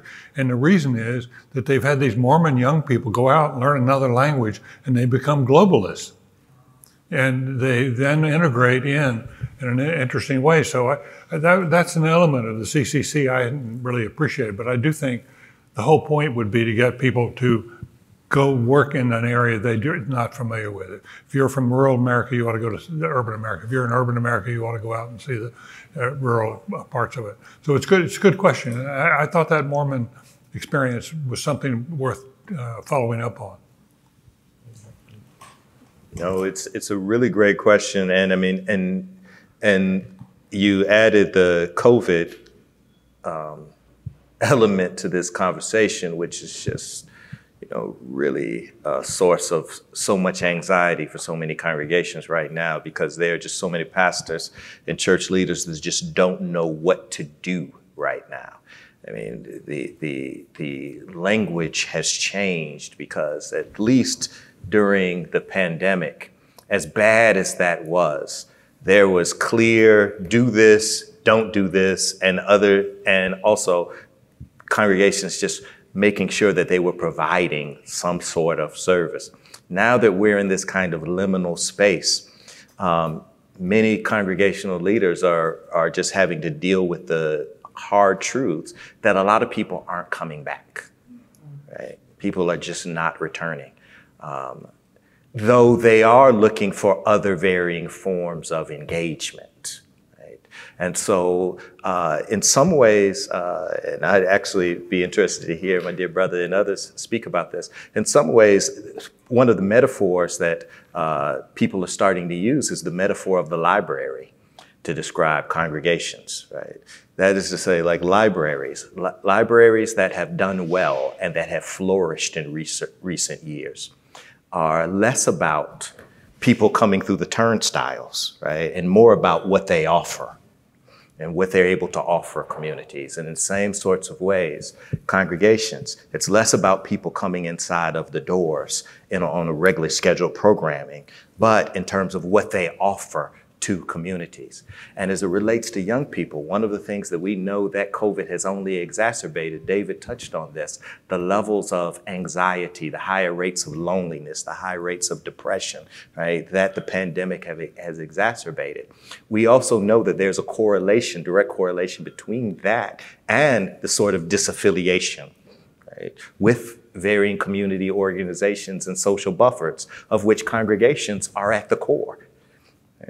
And so you have, on the one hand, you have and this is the paradox that religious leaders find themselves in right now. Because according to market forces, well, attendance is down, revenue is down, salaries are down, jobs are disappearing because there seems not to be a need. But of course, without the varying forms of affiliation and engagement, particularly for young people, loneliness up, anxiety, depression, and all of the varying things that are also leading to varying, even in some cases, deaths of despair, those are up, which need pastoral care interventions, right? And so that's the double bind that so many religious leaders find themselves in, with diminished resources while having to speak to increased needs. That's great. Let's go next to Carl Cannon. And before we do, can I just softly nudge, maybe at the end of this conversation, Alan, if you have any thoughts, given your access to data about the nuns and affiliation and loneliness, mental health, these sort of survey measurable concepts, we'd love to hear from you. And I got to think, Matt Lewis, before the end of the day, there's been a lot about the self-made author and brand and that kind of thing, but yet in our industry, right, and I've heard you talk about this a lot, I've heard you talk about this with Andy Sullivan and Andy Crouch and others, it's part of the industry. Like, would you just push back and get in on that a little bit before we wrap? So, Carl Cannon. Yes. Is my mic on? You bet. Jonathan, I have a question. Well, actually, for all three of you, actually. When I think of the rise of the nuns, and taking a step back, I see two big historic factors at play. The first one was, and on both the Catholic and Protestant side of the Christian church, the first was with this horrific, slow-moving scandal of clergy abuse of children, mainly in the Catholic Church. But once this was exposed, sexual harassment in the Protestant Church, the evangelicals, the Baptists have been dealing with this. These sexual misconduct by people of God, which is, and especially when it's aimed at children, sort of the worst crime you could do. And I know numerous Catholic schools, the Catholic Church in the United States has paid out billions of dollars in damages. They've closed schools. I know many close friends who were Catholic who stopped going to church over this issue. And then the second issue is, and we've touched on it, John Ward and Mike Gerson both mentioned, I mean, one of the reasons is lack of faith in institutions because these institutions have failed. And when I think about it's the involvement of the church directly in politics in ways that are off-putting to parishioners who go to church for a different reason. And on the mainstream Protestant side, I belong to two churches who've been divided over gay marriage and other issues. And, you know, the evangelicals, the African-American churches, some of them are, you know, de facto Democratic Party precinct captains, and people notice this, and not everybody likes it. And on the Republican side, the evangelical side, the conservative side, it's much worse. You have, because of partisan politics, you have pastors basically advocating for guns. We're pro-gun, which is an odd thing for a Christian person to even say, if you think about it. And these nuns, and they've told Alan's pollsters, they've told all the people, when they hear evangelical or the word Christian, some of these young people, millions of them, they hear opposition to gay marriage, which is an issue that simply doesn't compute with them. So you have these big historic forces. And I guess what I'm asking is there a way to reverse these trends and these perceptions? These people, the first group of nuns are now millennials. The second, the Zoomers are right behind them. These two generations, they're the largest. There are more of them than baby boomers. This is not a small problem for organized religion. And I guess my question is there a way to reverse this damage that was done? Yeah. The sense of the power grab, the sense of particularly the evangelical power grab, and even how the term evangelical became a signifier for conservative politics, right? Largely beginning in the 1970s, that was quite intentional. Right. I mean, that was quite intentional. That was a discursive move. Some would even say that it was discursive violence that was done. That was one of the reasons that earlier when Michael said, and I reaffirmed, a kind of affirming another tradition out of evangelical politics. Martin Luther King Jr. was an evangelical, for example, right? And so, but it was part of this kind of power grab, right? And that has actually ended up lending itself to the types of cultures that you talk about, people just being off-put by it. At the same time, I don't want to overdetermine that as it relates to that is the cause in and of itself.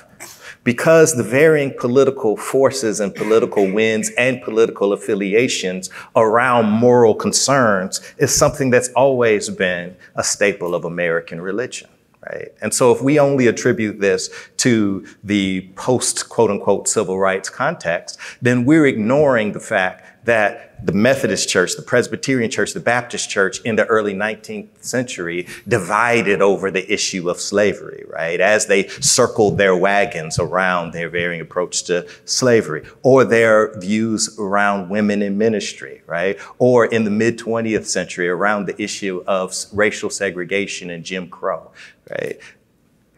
Congregations being politically affiliated with or aligned with particular political positions has always kind of been a staple, right? So I just say that I don't want to overdetermine that as the cause, right? And then I'll throw another reason in there. Another reason of, quote unquote, the rise of the nuns, right, that I think gets less coverage, but is actually somewhat of a positive development, is the rise of just religious diversity in American society, particularly since the Immigration Act, right? And so you have religious diversity in American society, and you have actually the combinative cultures, including within individual families. So you have generations, particularly a lot of millennials, who grew up whose mother is Jewish and father was Catholic, right? Or whose mother is Buddhist and whose, father is not affiliated. And so that becomes another reason why you have millennials who may not be, quote unquote, affiliated with one, But again, I think the thing that we have to begin to emphasize is the positive aspect of that. And the positive aspect is that people still have a robust sense of spirituality and a robust theistic concern, right? And that there are ultimate values and there are ultimate concerns in this world, right? Our institutions just haven't done a good job of doing that. So the more our institutions then are able to look up from these varying culture wars that have seemingly captivated our attention and embraced all of our times, and actually have a different sound. There was a great preacher that used to talk about the sound of the trumpet. And if everybody is hearing the same sound, it doesn't matter, but somebody needs to play a different tune. If there's a different sound of the trumpet that can come along, that was Samuel DeWitt Proctor, right? Then I think that young people might have something to respond to. But it has to speak to their spirituality, their moral, their intellectual concerns about what we can do, or what we're for, versus, to the point that you said, versus just emphasizing what we're against. Yeah, a couple of points. Alan, when you make a presentation on data, I'd be really curious about one thing. We know from a lot of work that religiosity goes up when somebody gets married or they have a child. And with the number of people postponing marriage, postponing children, has that had an impact on the rise of the nuns? Does that account for some of the rise of the nuns? I'm just curious about that. It's one of the leading theories. It's one of about a handful of leading theories. That's interesting, because that doesn't get a lot of attention. But I do want to come back to the rise of the nuns and the degree to which the abuses in the Catholic Church, but also the United Methodist Church, the Baptist Church, all of the churches have had problems. I think there's a role here for the media that's very constructive, and that is to hold people to accountability. And, you know, they're going all the way back to the film about the Boston Globe, which was so successful. It was really, you know, this dogged pursuit of knowledge and of truth really can be helpful in getting people to clean up their acts. But at the same time, the question arises for the media, and I think it's a really hard journalistic question. But having now worked through sort of crises for several people who are friends of different kinds, how do you clear your name when you've been falsely accused in one way or another, and then it turns out you were wrongly accused? How do you get the cloud to go away? Because that is a serious problem for a lot of people. You get caught up in this, you know, sort of, and I think how do you strike a balance between being responsible and not sort of sensationalizing it? Especially, how do you avoid the sensationalization when the evidence is not clear, it's murky, and it's hard to resolve. And I can just tell you, going all the way back to a cabinet officer, and I guess it was the Reagan administration, he was prosecuted or he failed to analyze within an inch of his life. But when it was all over and it was shown that he was innocent, he had a good question. Where do I go to get my good name back? Where do I go to get my good name back? That is something I think that the media really has a responsibility for trying to be very thoughtful about that.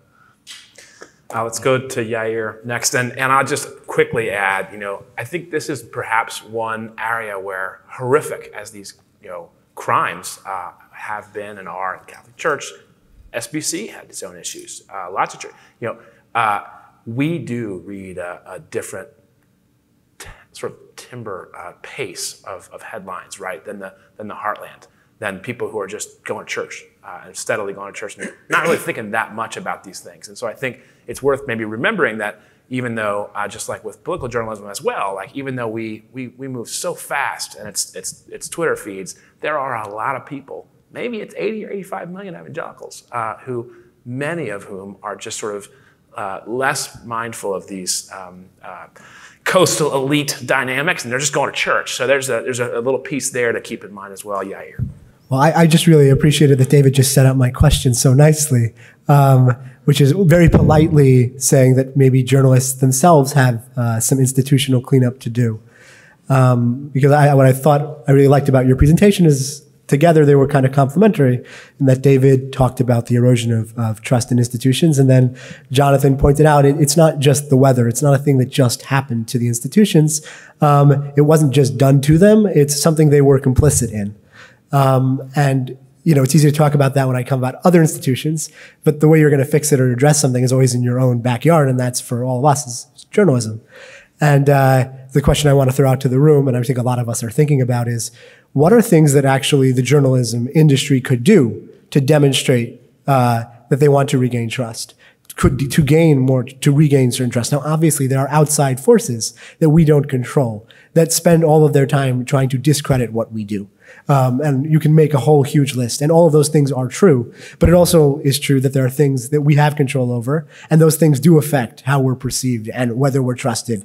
And when you pose, like, how does somebody clear their name after a tremendous number of scandal stories, and then it turns out it's not so, but who hears that other part of the story, right? How we cover that kind of story. That's one of many examples of questions that could be posed, and something I think about a lot. What could newsrooms do? What could journalists do? How do I as a journalist show my readers that I'm accountable, right? And and how do I earn their trust, and how do I hold that trust? And I feel like that's the most important thing that we can have as a journalist. How do we build that? And I'm saying it to the room, but also to the people on the panel who don't work in journalism. And sometimes the people from the outside can see things that those on the inside can't see. So I'm kind of curious what you think. I mean, thank you for asking that question. I really glad you asked that question. I mean, you pose it that way. When I was talking about the kind of, having a larger social vision and the role that all of you play in that, right?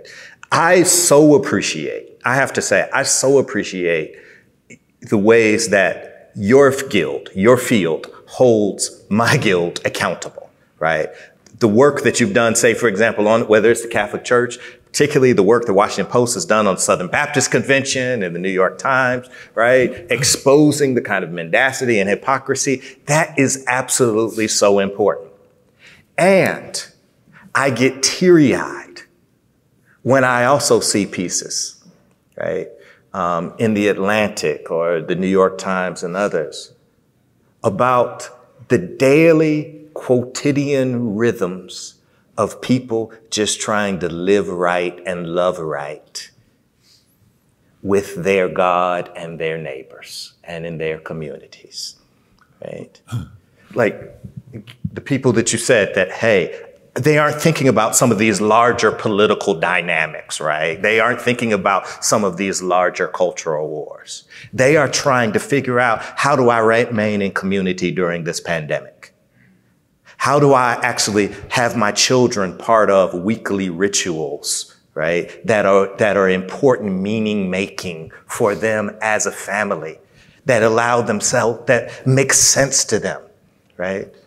And it's the smells, it's the tender touches, it's the actions and activities that you're able to capture of everyday people, right?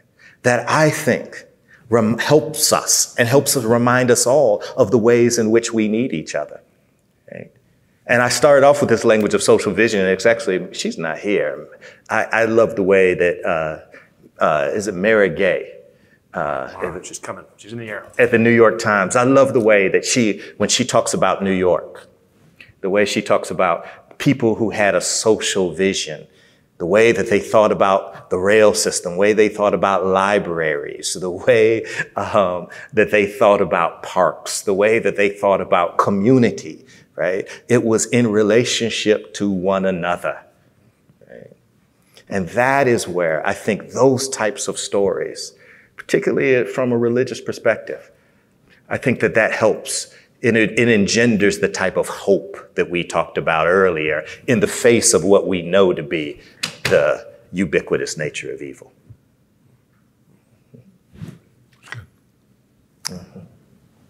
Daniel Littman from Politico. Thank you so much, both of you. I had a question for Jonathan. So you talked about the meritocracy and some of the problems with it. What about if that was de-emphasized a lot, wouldn't there be a risk that people like Elon Musk or Jeff Bezos or countless people in other fields would not be able to rise to the same extent, and that our American competitiveness and the how big the American economy is and how we create so many innovations, that there would be less incentives for that, and that you would see fewer of those people want to become famous and to contribute to society and to do that type of work, or is that just going to always be ingrained in that American individualistic DNA? Thank you. Yeah.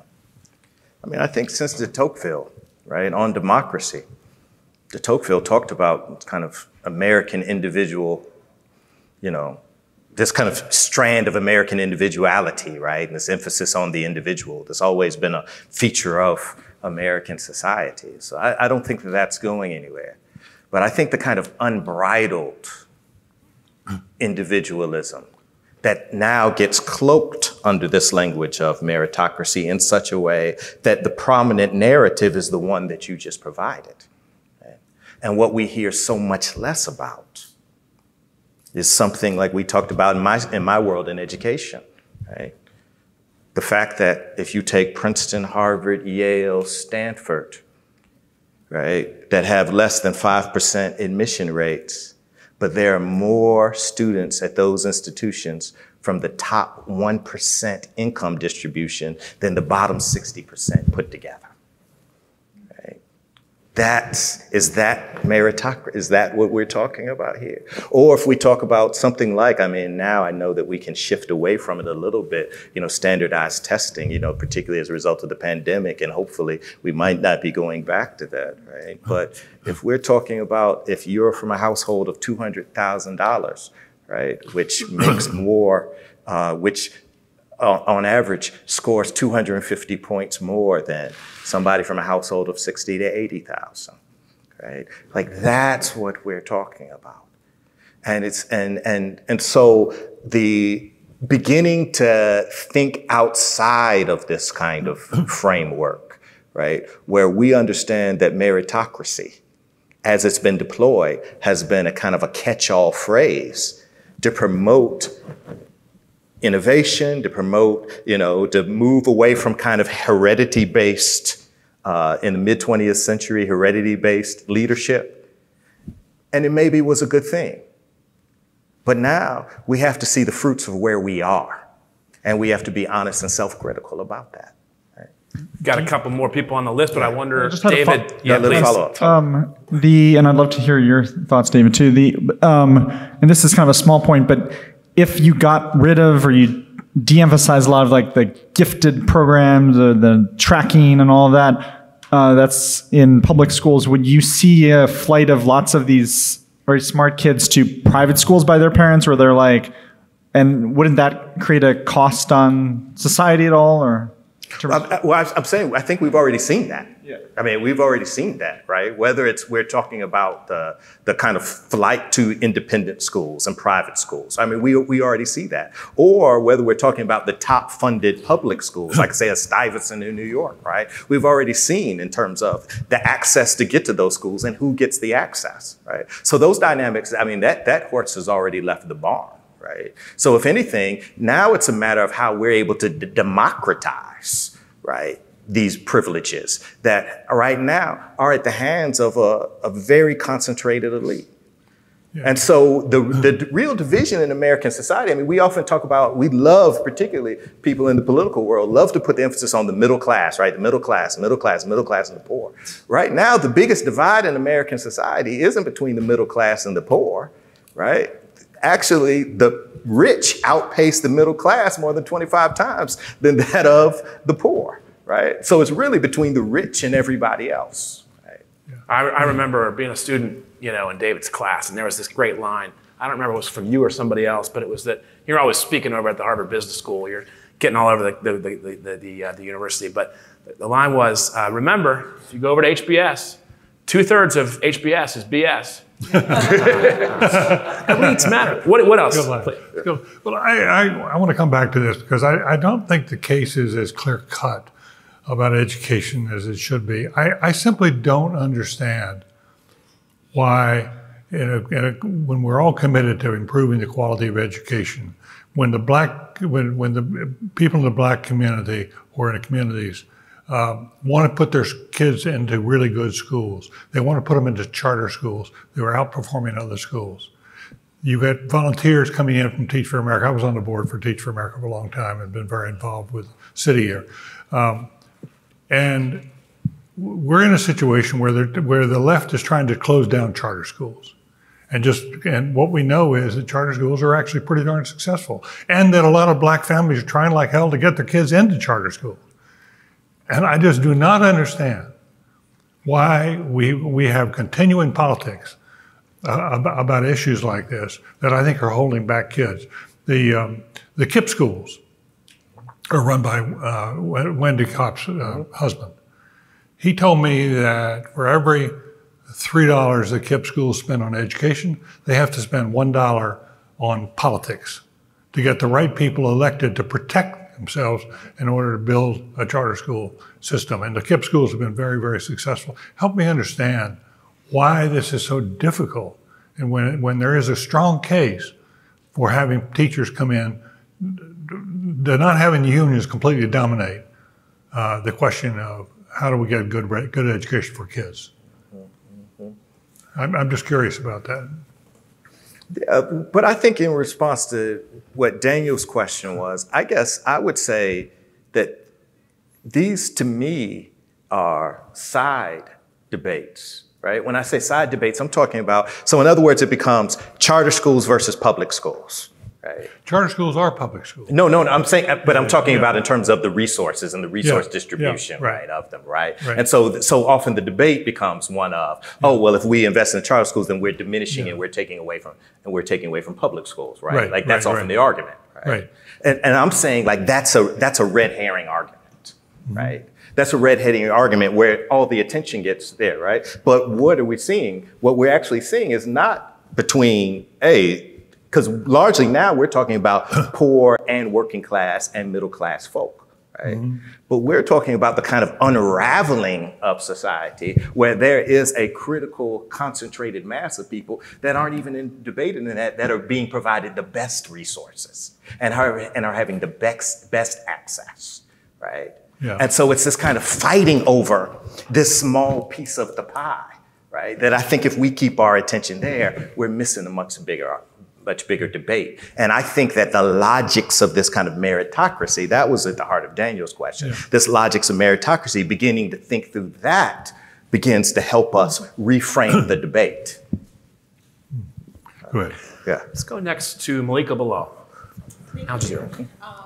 Loved both of what you had to say. My question is for you, David, but Jonathan, feel free to chime in. And it is about the spy plane debacle you mentioned with Eisenhower. And I just found it striking that you said, you know, after he lied to the public, he felt like it was a calamity because he felt like he was supposed to tell the truth. Now, someone who's advised several presidents, I wonder where that went. And I say this as perhaps a Black person, a Muslim person, a cynical journalist person who just expects my leaders to lie to me. And so that's not a thing that I would ever... You expect them to lie to you? Yeah, I don't want that, but I expect it. With good reason, with ample reason. Exactly, because it happens time and time again. And first rule in journalism school that I remember is if your mother says she loves you, check it out. So that's my nature, but I do wonder in terms of that level of mistrust that the public has in an institution, the presidency, where that went, where the feeling that this is a calamity that I've lied to the people has gone. Yeah.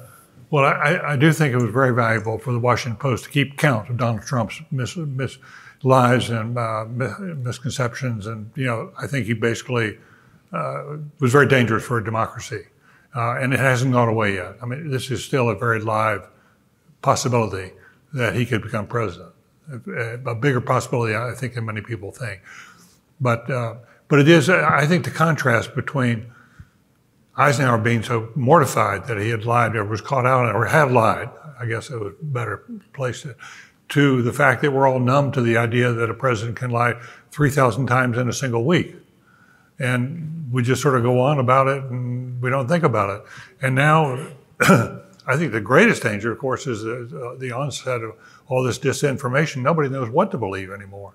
And I do think that it contributes to the exhaustion and the sense of people saying, well, I just don't understand. I don't want to talk about it. We've heard about June 6th and for the last month and a half, and let's go on to other things. It is we've come a long way, and it's mostly downward on the question of truth. I do think there have been some people, like a John McCain. I respected him a lot because I did think he was a straight shooter. And when he was in trouble, he went and said so and so forth. There are some people who set the standards that you have to sort of look at and say, that's really impressive. But they're not as many as there once were. It was once taken as a given that you didn't lie. When I first got into politics, there were standards on that. And the truth in some White Houses of recent note, the truth, what's considered true is what you can tell the public that they'll believe. You may tell them 3 different things, waiting to see which belief strikes home. Okay, that's the truth. And it becomes we're in this sort of nightmarish world where we really don't know from one day to the next who's lying and who's not. And I mean, it's just where we are. But I don't have the answers for it. But I think that goes to cultural points. I think it has a lot to do with when you graduate from Morehouse and Spelman, for example. You're known to be, or you're thought to be, a person who doesn't lie, a person who sort of upholds the truth, a person who is very respectful, a person who listens to others. Those things are taught, and people come out of a culture and Morehouse and Spelman in which they have a high degree of reliability because that's been in their culture. And it makes a huge difference. And these cultural questions, how do you change our culture? And I think it is all about how do you try to raise the standards for the people who are entering, who are becoming our leaders of tomorrow, and preparing them for that, for a more noble sense of what their purpose is. I really appreciate I just appreciate your moral commitments, David. And then I find myself sitting here thinking and it is kind of for everybody, the difference between those who lie and, so therefore honesty or dishonesty being, having moral weight, right? So the difference between those who lie and those who are just sincerely wrong. Yeah. Right. How do we distinguish between, right? Because when I think about people in, say, the world of, religious faith, right? Those who would stand and would say that women aren't fit for this. Yeah. And I think about people, people of color aren't fit for this, right? Yeah. They thought they were speaking from honesty and sincerity, and they're just wrong, right? Yeah, I do have a sense that the people who occupy the high ground, the moral high ground in our public discourse today, are increasingly Black women of color, because they had the experiences they've had, the discrimination they've faced, and the fact that they're now willing to come out and undertake these reforms and push for it. It's really, I think, encouraging and admirable. And I wish we could spread it to others. But my content, not in every case, obviously, but as a general proposition, it was like for a long time, the Israelis occupied the moral high ground in the Middle East. They've slipped off that for a variety of reasons. But for a long time, it really distinguished the Israelis as a people. And we have slipped off too, and whether we can get it back or not, I think will have a huge impact on our leadership in the world. Yeah. Listen, if you don't mind me saying, y'all know I like a story, right? I love a good story. You just gave me the opportunity for a good story. All right, Benjamin Elijah Mays. We had 2 in here. Joanne Robinson. That name strike a bell with anybody? Joanne Robinson. Got one. Mary Fair Burks. All right. We talk about, you just said that, Black women are like increasingly at the forefront. Like, I'm one who loves to make the argument any opportunity I can that Black women have always been, right, at the kind of moral forefront and always been the kind of, moral leaders. I mean, when Martin Luther King Jr. shows up to Montgomery, Alabama, it is Joanne Robinson, it is Mary Fair Burks, two women, English professors, Alabama State University, that has started the Montgomery Women's Improvement Association, that was fighting for anti-discrimination and segregation on the buses, right? That was fighting for voter registration, that was fighting against sexual assault at the hands of both white and Black men, fighting against that in town. And it was these women who actually took and shaped a young Martin Luther King Jr., right?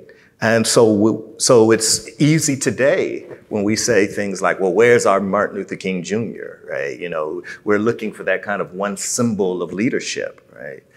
But really, historically, when we think about who the true leaders were in that community, King was a symbol. But these women, like Joanne Robinson and Mary Fair Burks, and so many others, were the leaders who were doing the ground game, right? And who were, through their institutions, shaping the moral character of next generation. So, yeah. It's good. Let's maybe jump next to Michelle Cottle, New York Times. Okay, so David has me thinking about a second question as well, which is in the case of people lying to us, what we expect from our leaders. How much of that do you think is attributable to kind of our expectations changing? I mean, for example, JFK's health, he lied about all the time, and his personal life was appalling. But back then, it was considered a zone of privacy, and he was protected by, to some degree, the press that covered him. But you could never get away with that today. There is no aspect of a politician's life that is considered out of bounds. So it seems like there's at least a little bit of different expectations and cultural mores at play. So that's one. And then another one is, you had mentioned you talk to young people and they're angrier. You're feeling they're angrier and they're frustrated that the system has failed them. Do they have a sense of what is a potentially better path forward?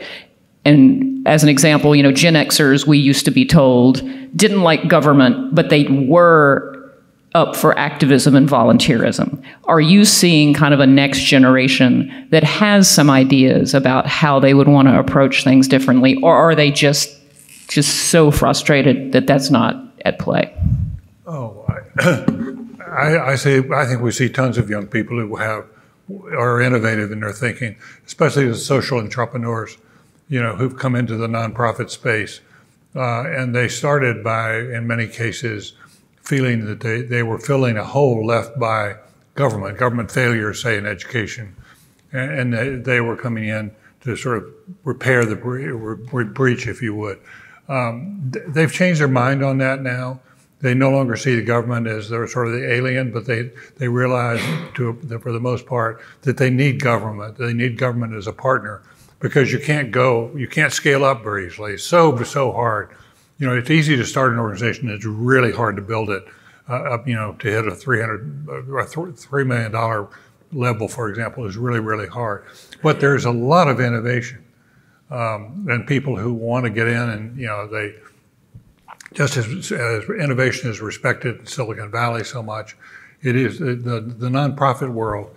There are just a ton of organizations in which there are more volunteers than there are spaces. And there's a real question of how do you expand that. National service would do that.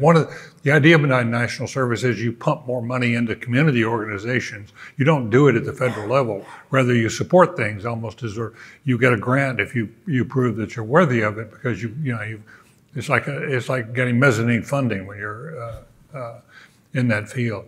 And I think there is I see with these veterans coming back, and military veterans, you and I have spoken about this, coming back from Afghanistan and Iraq, they are so hot to trot to rebuild the country.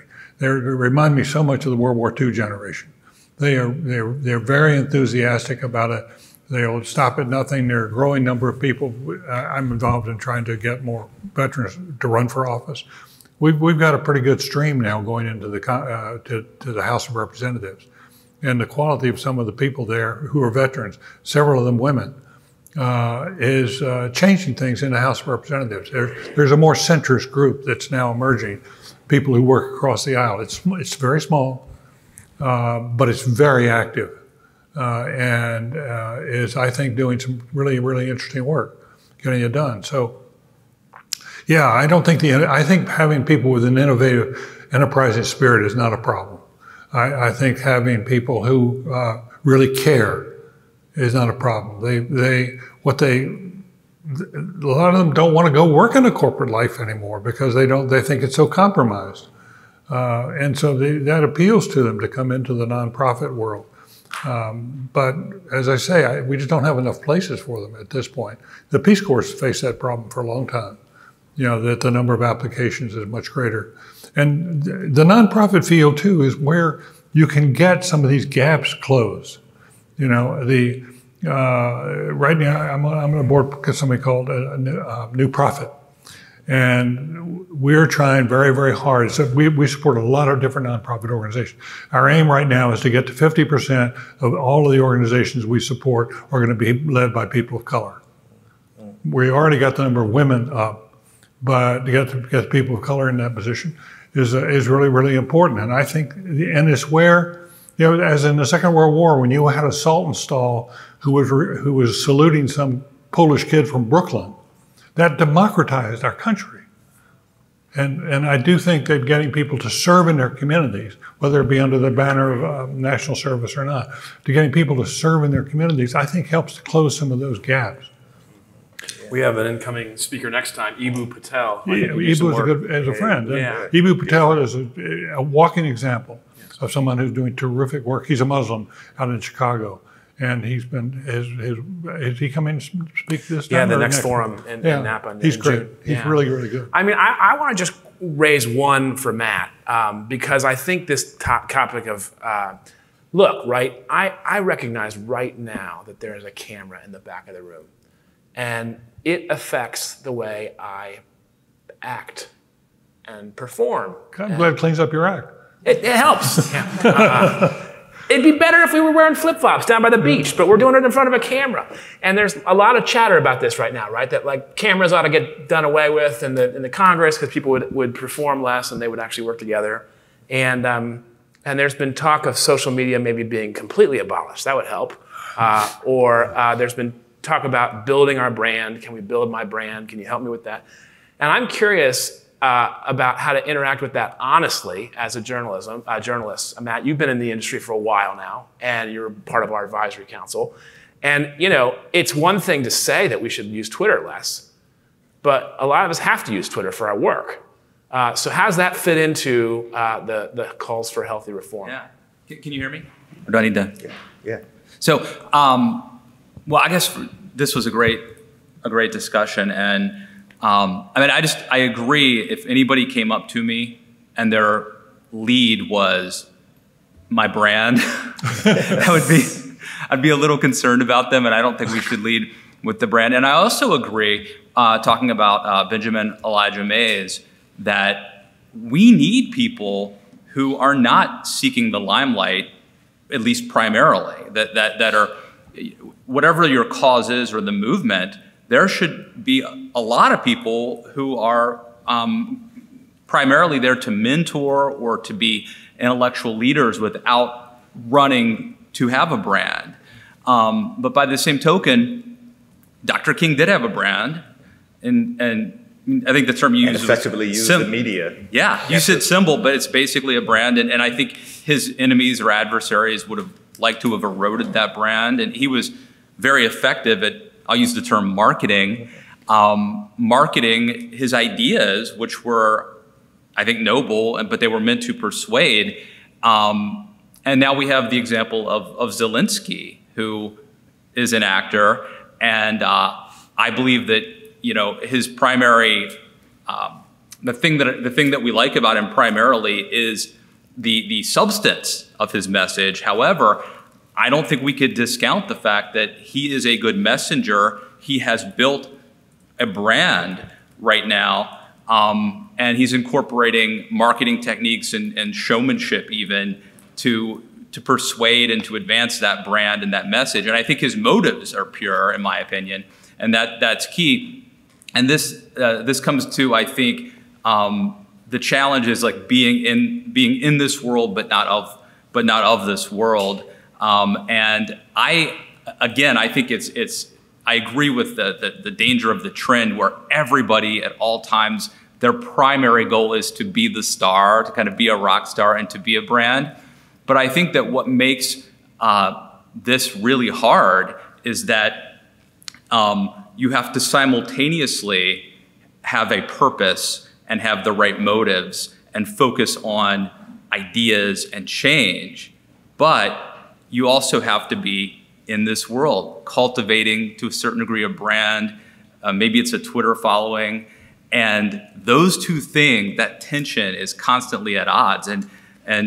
So I guess my question, I would ask Jonathan, my question is, do you agree with that even though the brand part and the marketing should not be the #1 goal, that you still, a movement somebody has to be focused on building an image and marketing techniques?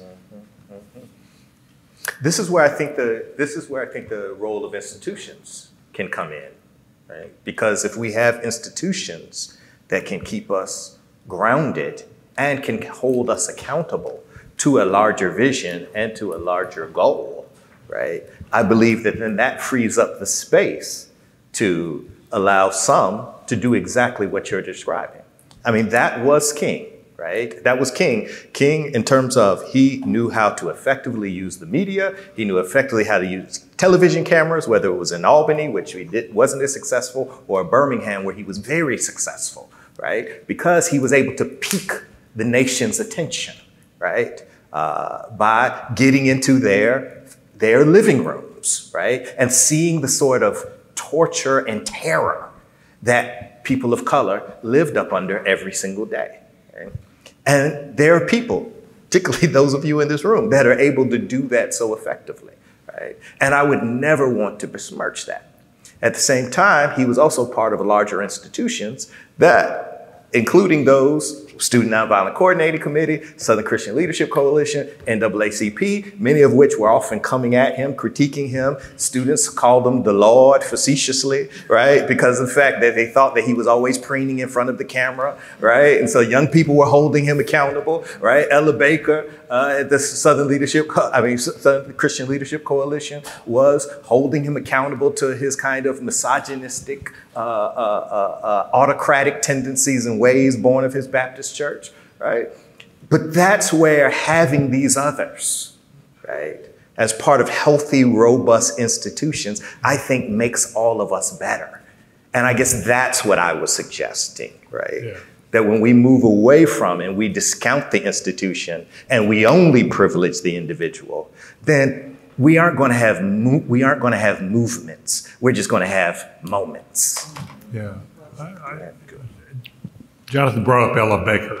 She's another name people don't know very well, but it was extremely important. But what I found very interesting about her tie to the today is there's an experiment underway now in the Black movement, especially Occupy Wall Street and BLM, in which there's a view that the old way of having a leader at the top should give way to a new way of approaching this. Ella Baker believed very strongly that you build at the local level, you build at the community level, and you build from the ground up. And we don't want just 1 or 2 leaders out there, because by the way, one of them could easily shot.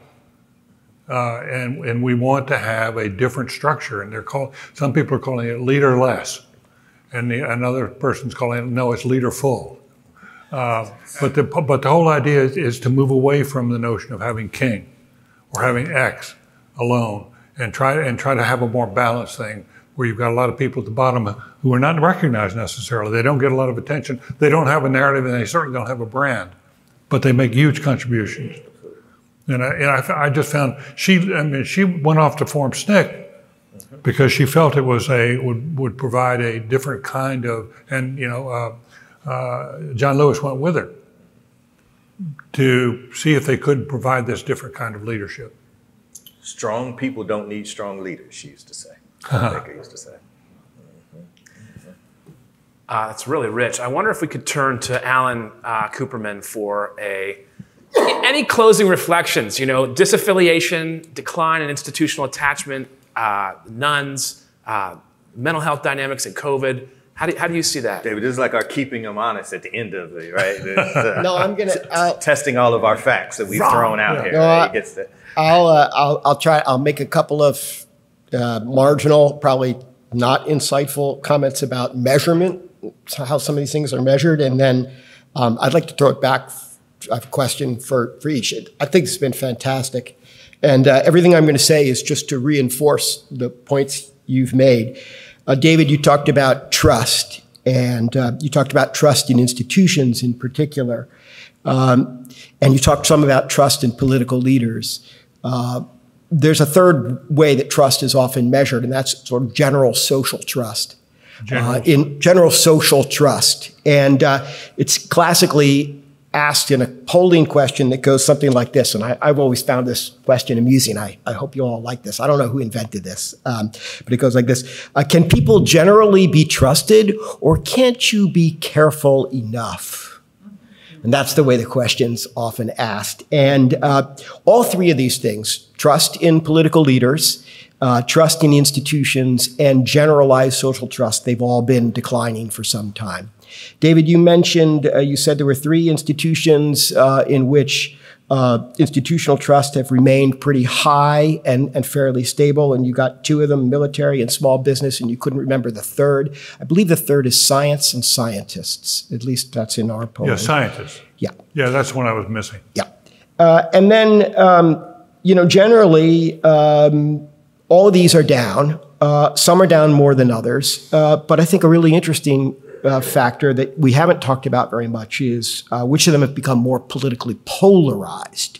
So trust in media, trust in the Supreme Court, and trust in higher education most recently are the ones that have become most deeply polarized, and were not so deeply polarized that long ago.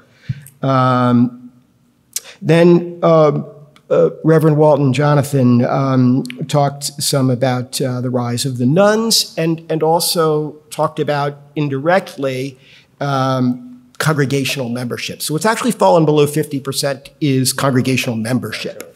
The share of Americans who say they belong to a congregation. That's a little bit different from affiliation, which is, do you have a religion, and what is your religion? It's also down, but it's still up pretty high. It's still around 70% of Americans who identify with a religion, and it's above 60% as Christians. So it's about 64% Christian in our polling. Depending on how you answer the question, you find somewhat different numbers.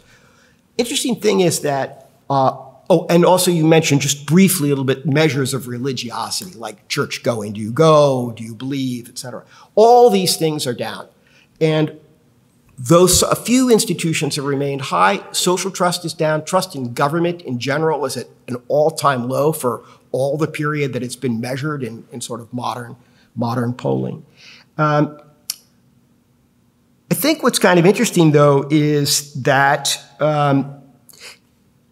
there's a tendency, because all our lives we've seen all these things go down, to think they've always been going down, and that it's like all of history has been a decline, or all of American history has been a decline in all of these things. And I don't think that's the case. Of course, we haven't had modern polling since like the 1940s or 50s, and so there wasn't measurements of trust going back before, say, 1940.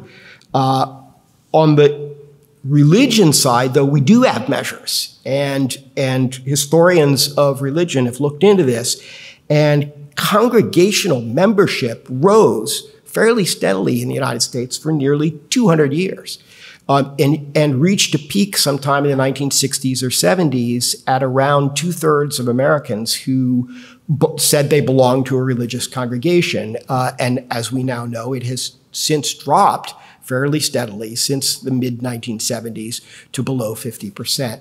Now, I think the question I want to ask for David is about polarization, and if you'd comment on polarization and its role in declining trust, why these particular areas, or anything you want to say about polarization. And Reverend Walton, what I'd like to ask you about is what allowed the rise of these institutions in the first place? Why did congregational membership rise all those decades and decades? It rose all through the 20th century until it peaked again sometime in the 60s or probably the 1970s. And since then, it's been declining. In particular, I wonder about the relationship with economics. And I think you did touch on this. Both of you touched on economics. By the way, David, at the end of your conversation, said your remarks, said something really interesting. Social trust is a social good, and it's unequally distributed in our society, just like other social goods, just like income, education, healthcare, and so on. And the people, and I'm talking now about the generic social trust, not just the trust in institutions. The least trusting people are the people who, in many ways, think of it this way, have a damn good reason not to be trusting, right? It's the least of us who are the least trusting of us generally and of our institutions. And if you read, and I'm not, I'm way out of my league talking about economics, the history of economics, but Sayers and Piketty and others they know much more about how to measure economic inequality. But economic inequality declined in the United States for the first half of the 20th century. From the Gilded era through the Progressive era, economic inequality, as I understand it, as they measured, I could be wrong about this, but I understand it to have declined. And economic inequality began rising again in the 1960s and 70s, around the same time that these institutional declines began. And I wonder whether that's cause or effect. And I wonder, Reverend Walton, whether you'd speak about that. Thank you both. Fabulous discussion. Alan, what were the three most polarizing issues? One was higher education. Higher education is new because even just a decade ago, attitudes toward higher education were not deeply politically partisan. Now, as I'm sure all of you know, Republicans and Democrats have very different attitudes toward higher education, and Republicans are much more skeptical of higher education than Democrats. Supreme Court has become more polarized, and interestingly, it has trust in the Supreme Court has declined on both sides, despite overall, but it's become much more polarized. And media, as you won't be surprised to know, has also become trust in media has become deeply polarized. I can go. Go ahead. Okay, fine. I think for a long time, polarization or differences in opinion didn't matter that much because they weren't that deep. We had a lot of disagreements, but political scientists back 20 years ago pointed out, hey, but they're not that deep. We actually work together reasonably well. And I think all of that has sort of disappeared. Whether we're at a point that we should be talking seriously about the possible breakup of the country, I think that's premature. It sold a lot of books, but I think it is pretty premature. However, I think we've reached a point where the level of polarization is quite dangerous. And it's pulling us apart at an accelerating pace. And I just have a lot of concern. Michelle and I talked about this last night. Where our politics will go here.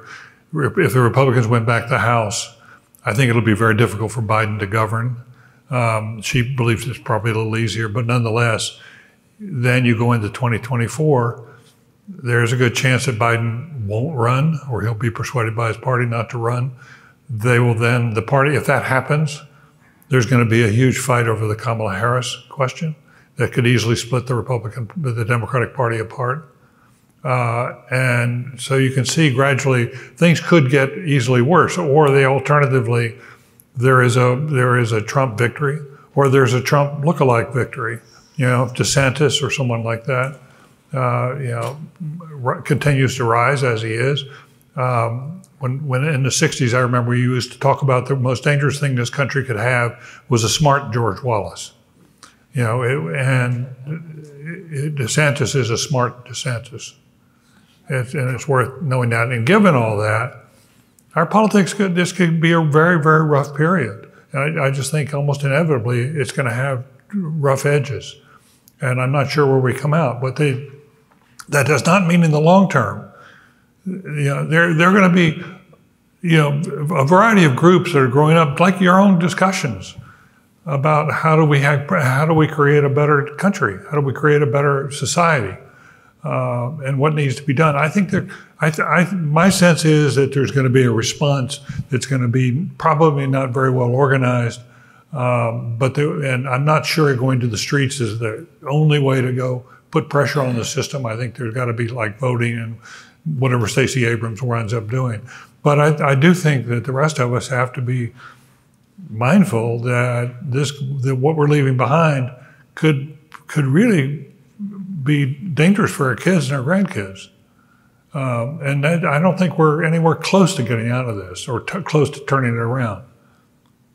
Can I ask a quick follow-up? But long term, as I said yesterday or this morning, I'm more optimistic about the long term.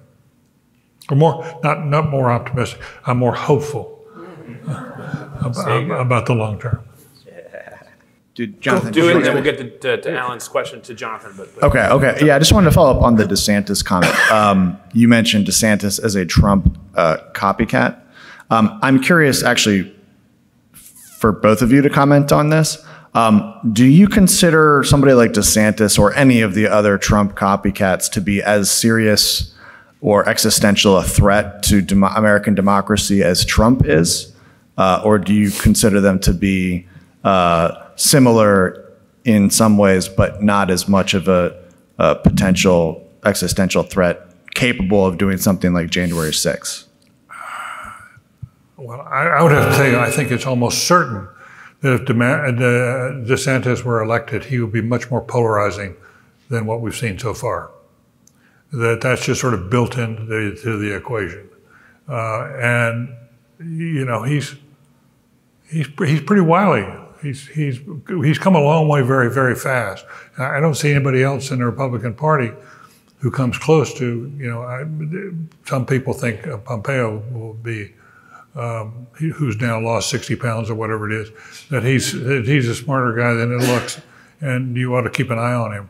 That may be true, but I think DeSantis has really, there's a division you find here in Florida about it. Most people are for DeSantis, but people you would think were not terribly interested or were sort of center-right, they're all the way over on DeSantis. I'm astonished when I have some conversation with people I otherwise think are pretty bright that they can't say enough good things about him. It's strange and odd, and I think, as I say again, I think it threatens much deeper polarization. I think then it becomes much harder to get out of it. It becomes much harder to put together coalitions that rise above. I mean, where do we find on the right now people who can escape the Trump deal and still be a viable person? If Romney were 10 years younger, I think he would be one of the kinds of people you'd look to.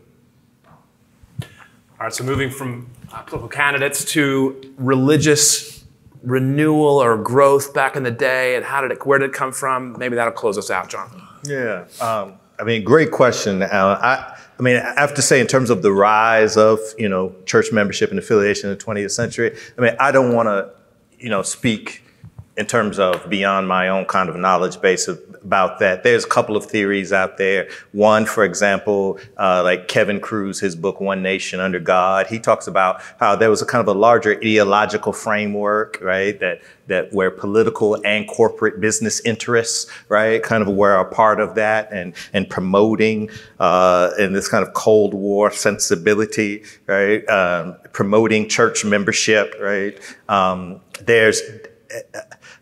I actually tend to come down more on that it's a matter of kind of mobility and mobility and creating what some social theorists call kind of imagined communities. When we see increased mobility in American society, Darren Dochuk, for example, has this book called From Bible Belt to Sun Belt, right? And it was as white evangelical migrants began to move that they began to affiliate, right, with like-minded people, and that helped spur church growth membership.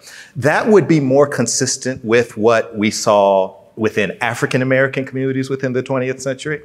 And I have to say, African Americans start off at a very different place due to the logics of segregation, right? And so the kind of quote unquote church-state divide based upon the logics of Jim Crow, you don't have that level of divide because the religious center, right, becomes such a social center.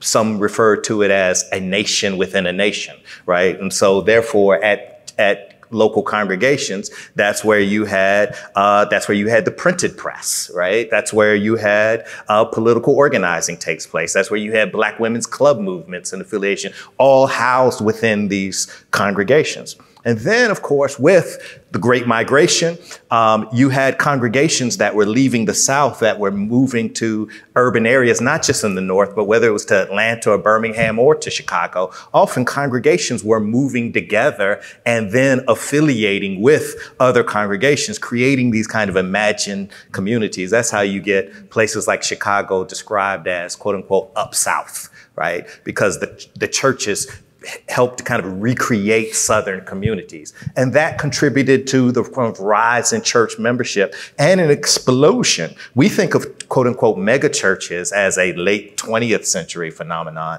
but that's actually more of a mid 20th century phenomenon. And so much of it had to do with the Great Migration and the kind of imagined communities that were the social welfare sites, or, you know, were the sites of education, were the sites of journalism within African American communities, churches being at the center. And so I would attribute it kind of to more about mobility in the mid 20th century, while nodding and gesturing to these other kind of ideological, as it relates to political and corporate interests. Really great start. Thanks to our speakers, David and Jonathan.